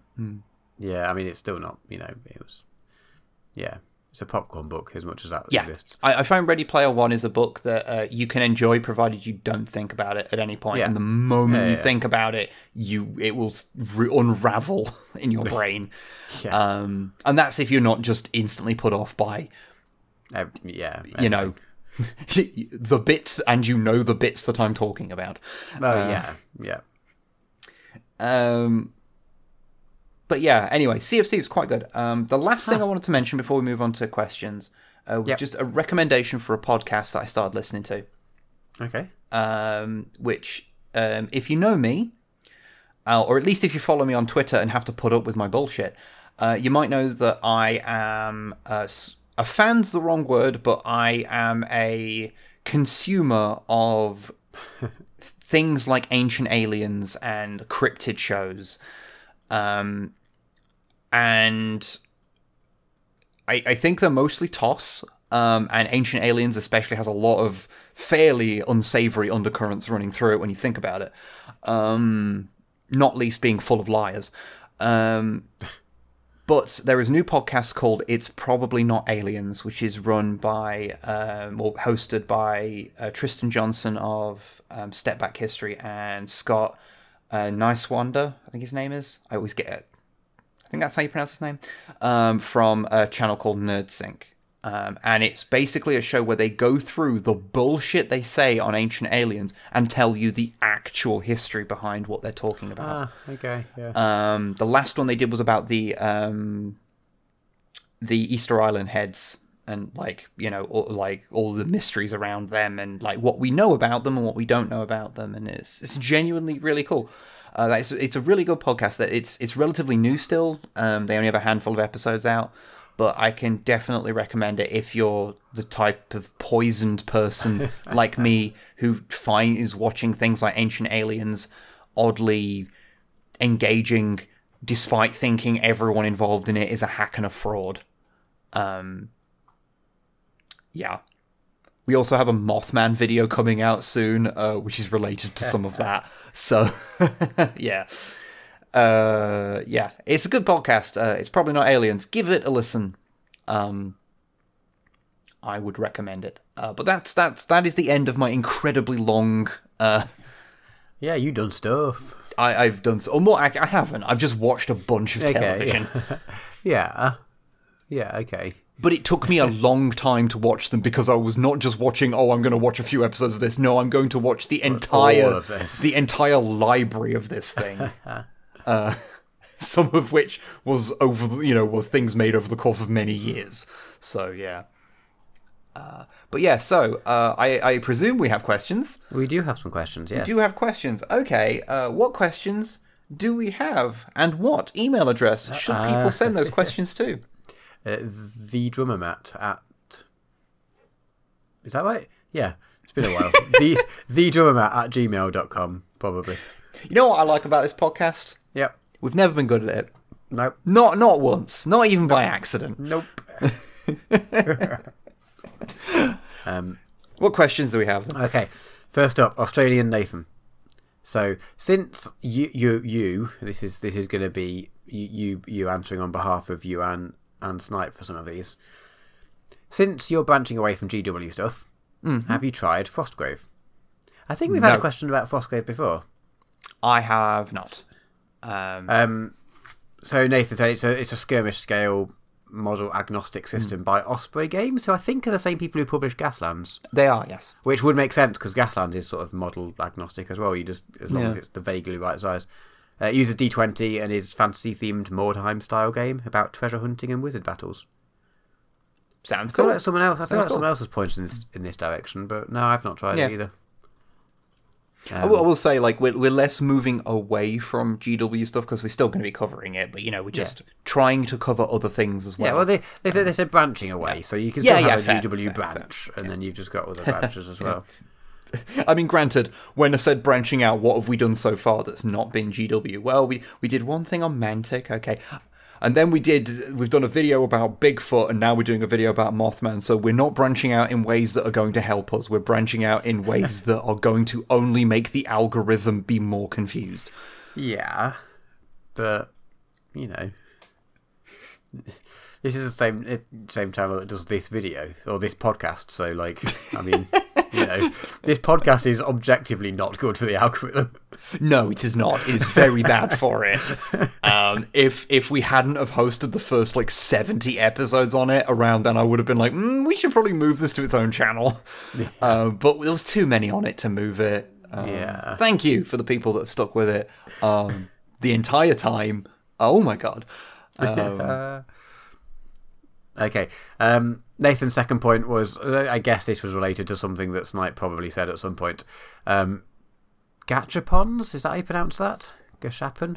Gachapon, yeah, the little like they're kind of like Kinder eggs, but without the chocolate, and you get them out of machines in Japan. Yeah, I guess Snipe asked a question about that. So Nathan's favourite Gachapon, or if they could have a ideal Gachapon, or whatever the question was. Anyway, they'd want one that gives out indie published video game download codes. That's actually a really cool idea. Yeah, because then you just try out like a bunch of random indie games that you might not have heard of or whatever. Yeah, if you got them, you just pop for a couple of quid and you just get a random thing. But if you get like a physical little stick, that'd feel like you'd actually got a thing. Yeah, actually, if someone doesn't make something like that already, go ahead and make it, please.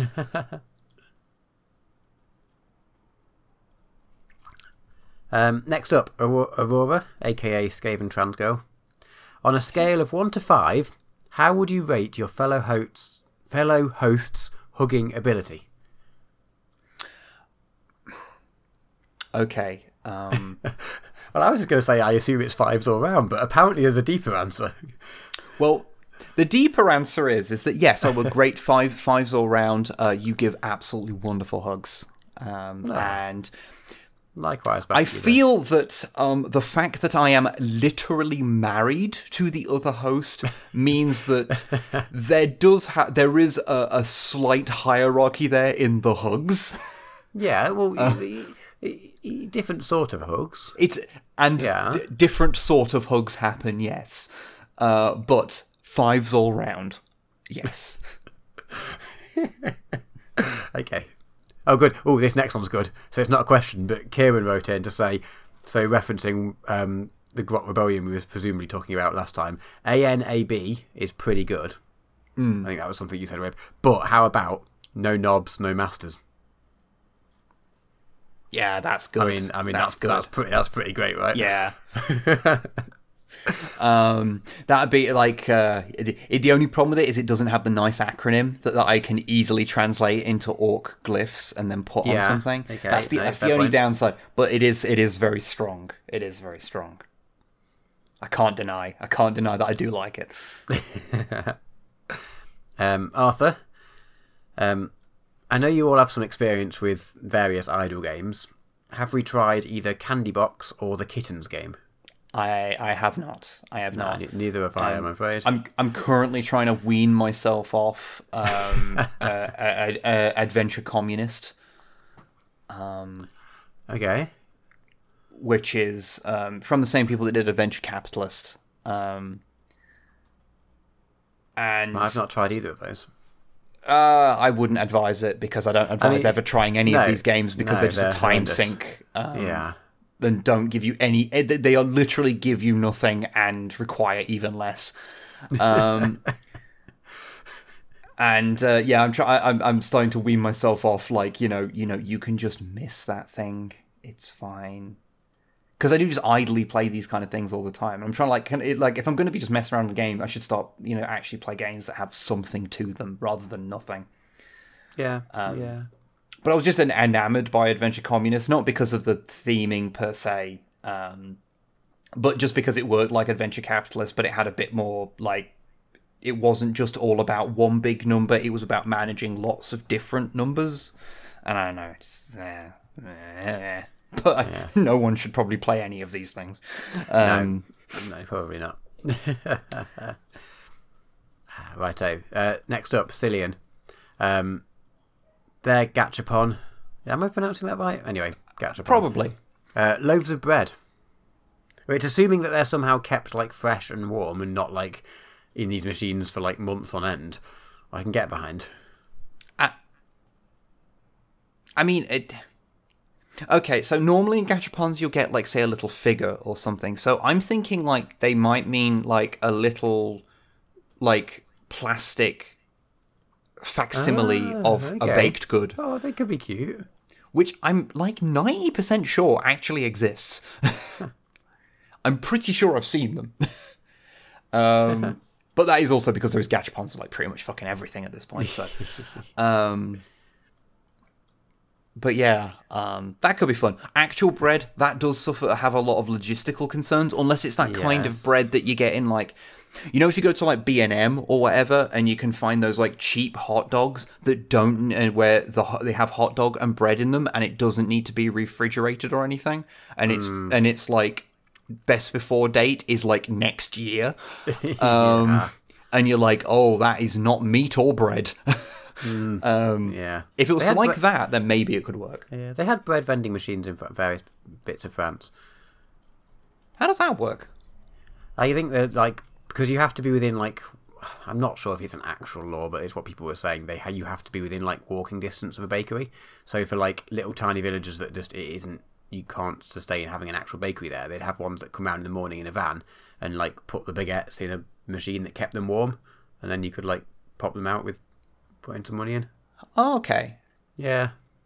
Quite fun. There was also that's actually kind of cool. Yeah, I like that. There's a pizza vending machine around the corner from us, actually. No idea how that... We never ventured to try that because we were like, well, if we're trying this, we need to do it on a day where the next day we're doing nothing. Because pizza vending machine might not do good to your insides. Yeah, that's definitely going to wreck every part of your body. Yeah, we never quite decided that there was a day that we wanted to write off so badly. Fair. It's like if you found like a vending machine with sushi in it, you go, I'm curious, but I don't that curious. But I don't think I'm ever going to be that curious. Okay. Anyway, Cillian's main question. Being the eminent Scarpunks of the 40k community, my question is, what bands and or I wrote dongs, but I think I meant to write songs. What bands and or songs would you pair with the armies and forces of the 41st millennium? So some examples, they had a whole list of some. I've picked a couple of my favourites. So Dark Angels, We Will Fall Together. That matches quite well. Okay, yeah. Space Wolves, Hungry Like the Wolf by Real Big Fish. Checks out. This one was my favourite. Craft World Elder. Just in general, the arrogant sons of bitches. which works quite well. It doesn't really fit with the music as I am. I'm a big fan of Jeff Rosenstock's work, but it's the name. It's pretty good. You know what I'd say? There is a band who are like an English. I don't think they're still going, but they're a ska band called Snuff. They feel like they'd be like the Orcs because there's a bit of street punk about them. Okay. Yeah. So I'd make that connection. That's the one I'm doing because if I carry on with that, that's something where those questions I will end up like naming things all day long. Yeah. Okay. Well, I was my main thought was probably something like Choking Victim for like Nurgly armies. That seems to probably match quite well.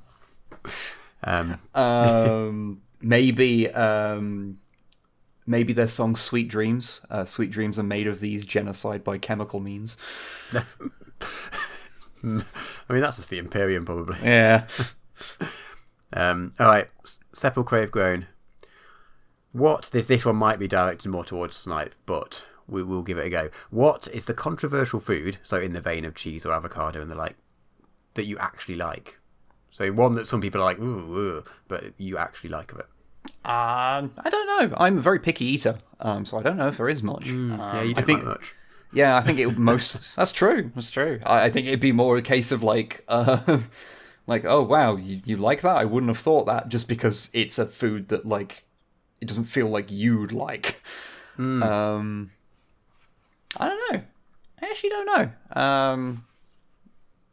Is there anything that you like that's like? Well, it's not so controversial in France, but when we were there, we ate a lot of tartare de boeuf, which is basically it's just raw chopped up beef with raw chopped up onions and capers and a few things and a raw egg, and that's it. You just eat it.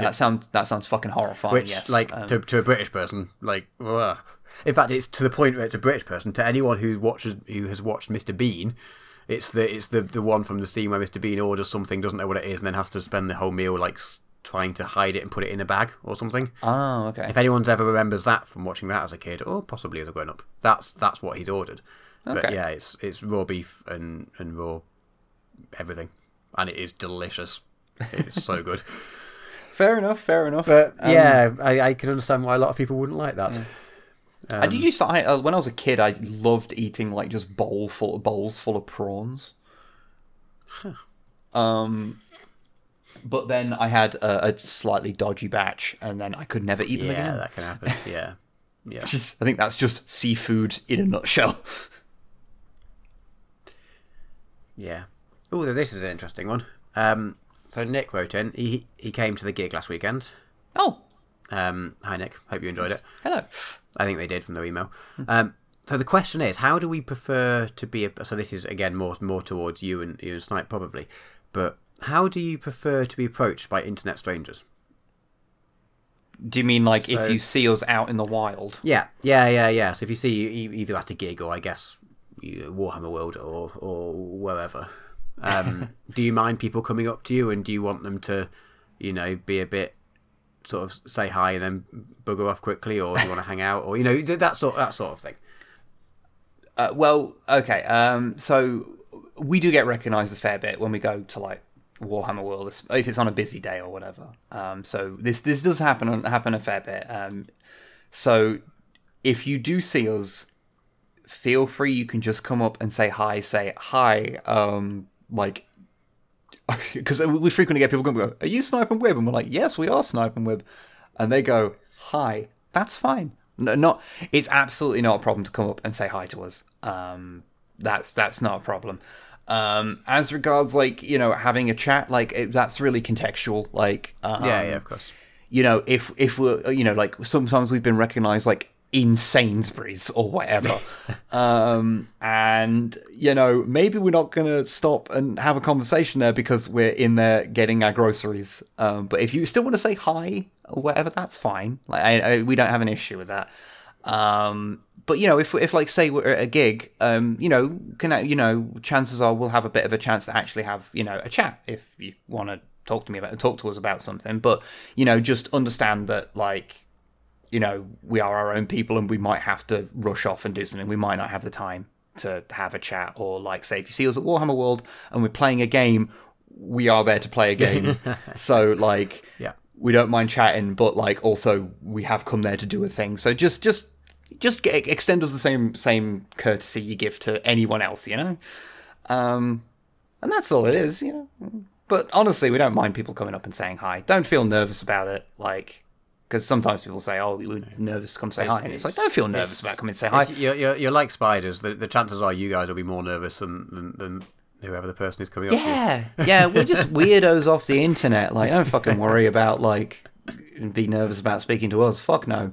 But I mean, also if you are, that's also very valid. Yeah, it's totally fine. Like I am, I am a person who deals with anxiety, so I understand. But yeah, don't worry about it. If you want to come say hi, come say hi. It's totally fine. It feels it allows us to feel to have an ego boost that any human knows who we are. It's quite nice. So yeah, don't worry about it. Okie dokie. Very last one. Fishers eat dishes. Oh. That is a name, not a statement. I mean, it is both, but 2 parts. So first off, me and some friends had an idea for a band and we'd like your input. So first off, some context. The word scald, S-K-A-L-D. Oh, as in the like Nordic storyteller thing. Yeah, it's an old name for a bard or poet or something. Or storyteller, I guess. So their band, they want it to be ska punkish, but everyone plays old instruments, so lutes and old style drums and bagpipes and of course a hurdy-gurdy. Of course. So the band is going to be called Scald Punk, which I mean, no, my initial thought is like in the vast tradition of pun-based ska band names, that's pretty good. Yeah, it is a tradition at this point, so that's two-tone scald. Depending on which sort of scald you're going for. Yeah, strong. Yeah, strong, no, I'm behind this. I'm behind this idea. It's all on hold slightly until they can afford to buy lutes, bagpipes, and hurdy-gurdies. But yes. So that is a slight stumbling block to it. All of those instruments are quite expensive. It's not like, oh yeah, I want to go buy a guitar. Well, I've got like 70 quid. I can go buy a cheap one, like a cheap electric guitar. Those are instruments you kind of have to buy an expensive one because cheap ones don't exist. Yeah. But, I mean, if it ever gets off the ground, keep us posted. Yeah, absolutely. That sounds like a lot of fun. And their question, what is your favourite not dinosaur age prehistoric animal? So anything from before now, but not the time of dinosaurs. So either before dinosaurs or after. Ooh. If that's not too confusing. I don't think I've got a particularly good answer for this, to be honest. I mean, mammoths were just after. I don't know, there was possibly a crossover. I mean, if the film Ice Age is to be believed, but they were a long time after the dinosaurs. See, a very long time. Okay, good to know. Hairy elephants. I mean, how? Yeah, they're great. Like, if we're just talking like prehistory kind of stuff, or even just like, I mean, if we're talking like just extinct animals, like I'm willing to extend. I really like thylacines. Ooh, what are they? Tasmanian tigers. Huh, cool. Yeah, they're like mouths open really wide. They looked kind of like wolves, but were just an example of convergent evolution because I think they were a marsupial. So they weren't actually related to them at all. They had a stripy butt. Good. Hence the tiger part. Yeah, they were just really cool, but they just, from what I understand, and feel free to correct me if I'm wrong about this, but they were a victim of both humans colonizing their areas and a bunch of like just natural things happening to them at the same time that just kind of really fucked them over. So that they just couldn't survive where they were, and the last one died out. Like there is some footage of it, like really early footage. From the last one that died in captivity, and they're kind of like borderline a cryptid at this point because sometimes people think they see one, but they're not sure because there's never been any evidence of one. So they're pretty sure they've been extinct for like 100 years, but yeah, they're not 100% sure. But on slightly more to the actual nature of the question, I do think sea scorpions are really cool. Which are an ancient, like, undersea arthropod. And they got really fucking big, and they had big claws, and they were just kind of cool. Huh. So there you go. That's a couple. Yeah, I'm sure Snipe has way more dramatic answers. If you want to go really fun, you could say like the coelacanth that turned out to not actually be extinct, and there's actually fucking loads of them. We just thought they were extinct and were like a prehistoric fish, and then we're like, no, there's enough of them that they can be fished. I mean, not that that's ever stopped anyone from ever fishing anything ever. But they're not endangered or anything. Yeah, they're just a really... Like, you know this extinct animal? Yeah, you can just eat it. And some of the... And like at least one species of them is a really beautiful like colour of blue. Also, have fun trying to spell coelacanth if you don't know how it's spelled. Because it's a fucking nonsense word that just is impossible to know how it's pronounced from looking at it. But yeah, no... Good. So that was the last question. That was the last question, and that was a podcast that, despite having one whole less person, ended up being just as long as a normal episode. Yeah. Good. It's a good job that I can talk endlessly about bullshit, almost as if that is my job. I was honestly, when you started mentioning arthropods, I was expecting another half an hour, to be honest. So. I was like, oh, here we go. This is timed well. Well, you see, they're similar to horseshoe crabs. Do you want me to tell you about horseshoe crabs? As long as you don't mention convergent evolution or whatever it was. Oh yeah, where things evolve the same thing down different paths. Like how cephalopods evolve a very similar kind of eye to how mammal eyes work, yet despite being not even remotely similarly related. So that's why, like, you can look at like an octopus's eye and it looks remarkable, or a squid's eye and it looks kind of like a mammal's eye because it's the same. They work the same way, and normally things that are that far separated from us don't have eyes that work in the same way. So, as far as my understanding goes, or you can get into a similar kind of convergent evolution thing, which is carcinogization or something like that, which is the propensity of arthropods to become crabs. All things become crabs. Yeah, all of all arthropods become crabs eventually. It is arthropod. I'm using the right term for like. Oh, I don't know. I only said it because you said it. So I mean, you could both be wrong now. Because because an anthropod. Yeah, we're an anthropod. An arthropod. They're an arthropod. Okay, yeah. We are anthropod. It's in the name. It's in the name of the podcast. Because it's in the name of the podcast. But arthropods, they're all. They have, I think, on 5 separate occasions, separately evolved into crabs. I mean, if you could be a crab. I mean, actually, I probably wouldn't choose to be a crab, to be honest. Because as previously mentioned, someone would probably eat me. Yes, that is quite likely. And on that cheery note, we should end. Yes. On the bright side, you could be a Japanese spider crab who are metal as shit. Huh. I'm pretty metal. There's something about that kind of, yes, I'm pretty metal. This is the most adorable thing I think I've ever heard out of your mouth. And I don't mean that in an insulting way, even slightly. No, not at all. Not at all. Not taking it at all. Anyway, let's end this, whatever this was. Thank you very much for listening to the podcast. Hopefully next time Snipe should be back here. And as I say, podcast questions go to the email we said earlier, and we will bid you good day for now. Goodbye. I'm not used to being the one that ends these. I'm confused and scared. Please help me. End the podcast now. Say goodbye, okay. Matthew. Bye. Goodbye.